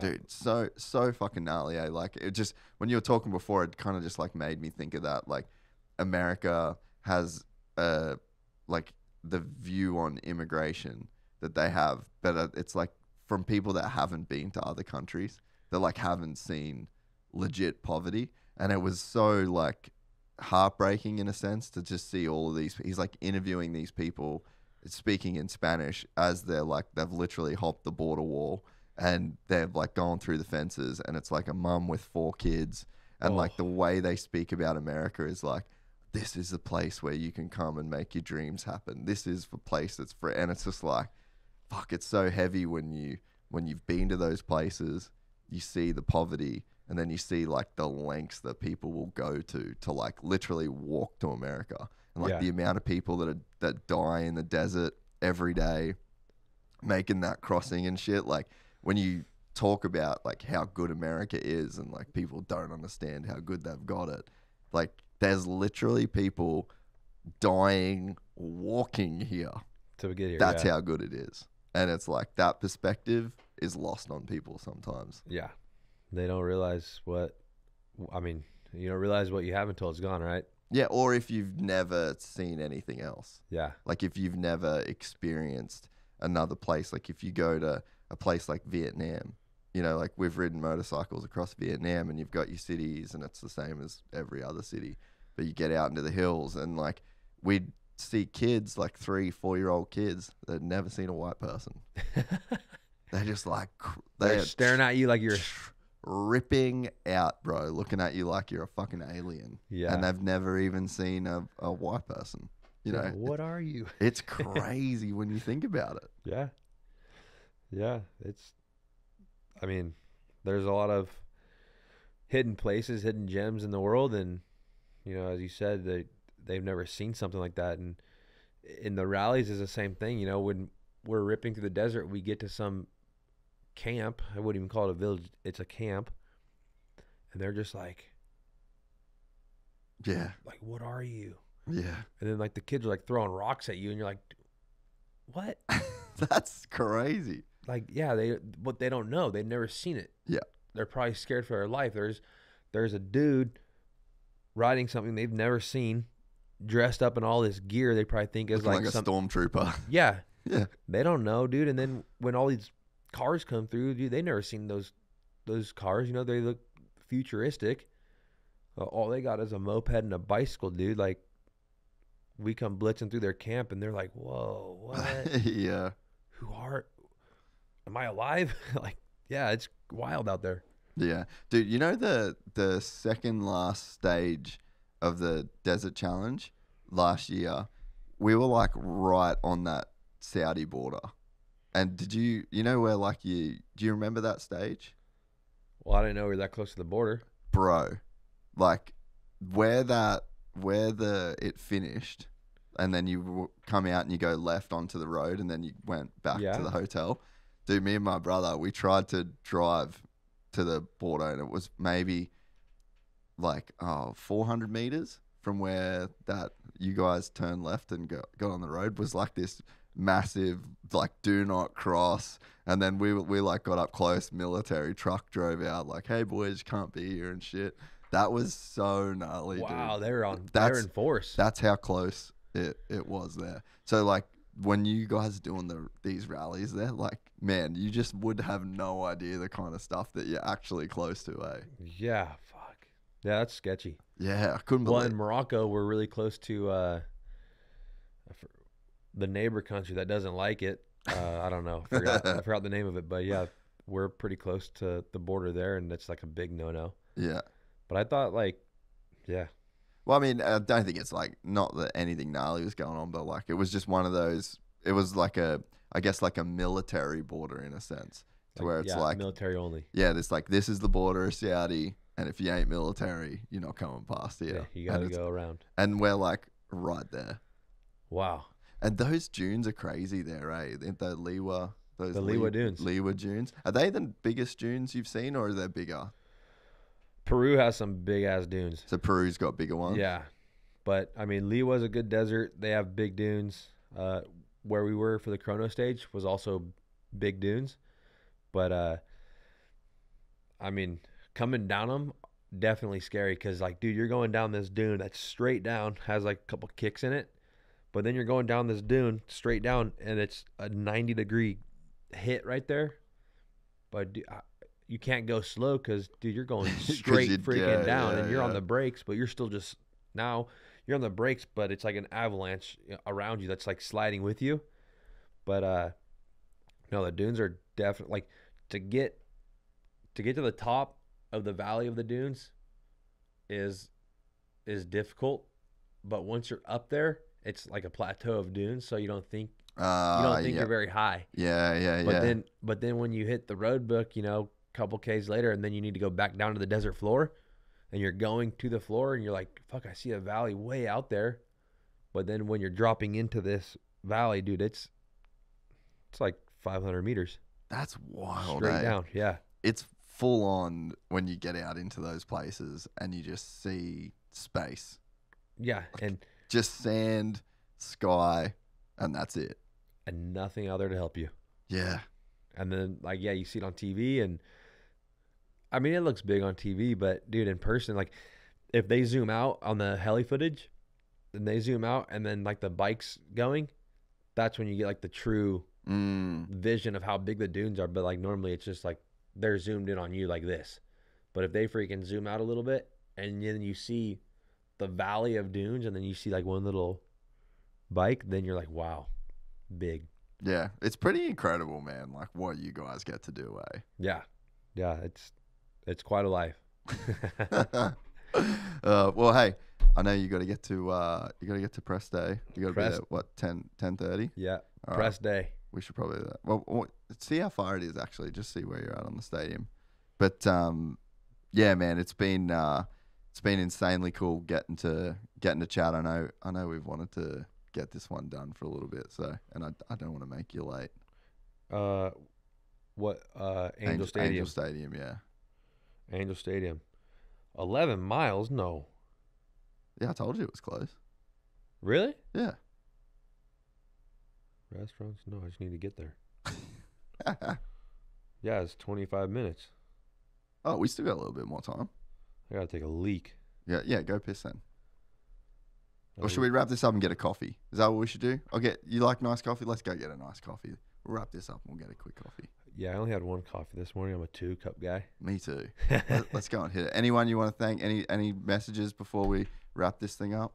No, just, yeah, thank you guys for following along, and like, thank you to everyone that follows my journey. I hope, it motivates younger athletes, and hopefully I can see some younger people like get more involved into rally raid. It's not easy, but don't give up on your dreams. Life's not guaranteed. So if you can stay focused and work hard, I think you can achieve anything that you set your mind out to do. Yeah, and you're an awesome example of it, dude. And you're just a super humble, super regular, rad guy to be around. So, you're one of those guys that wears winning very well. So, I wish you good luck on going for 3. Thank you. Awesome. That'd be nice. 3-peat. Awesome, brother. Yeah, thank you guys. We're excited to announce the launch of our new membership site, gypsytales.com, packed with exclusive content and perks that you won't find anywhere else. This is your chance to become a part of the Gypsy Gang. And as a special bonus, if you sign up to an annual membership, you'll be entered into the draw to win our custom-built TC125. Gypsy Gang.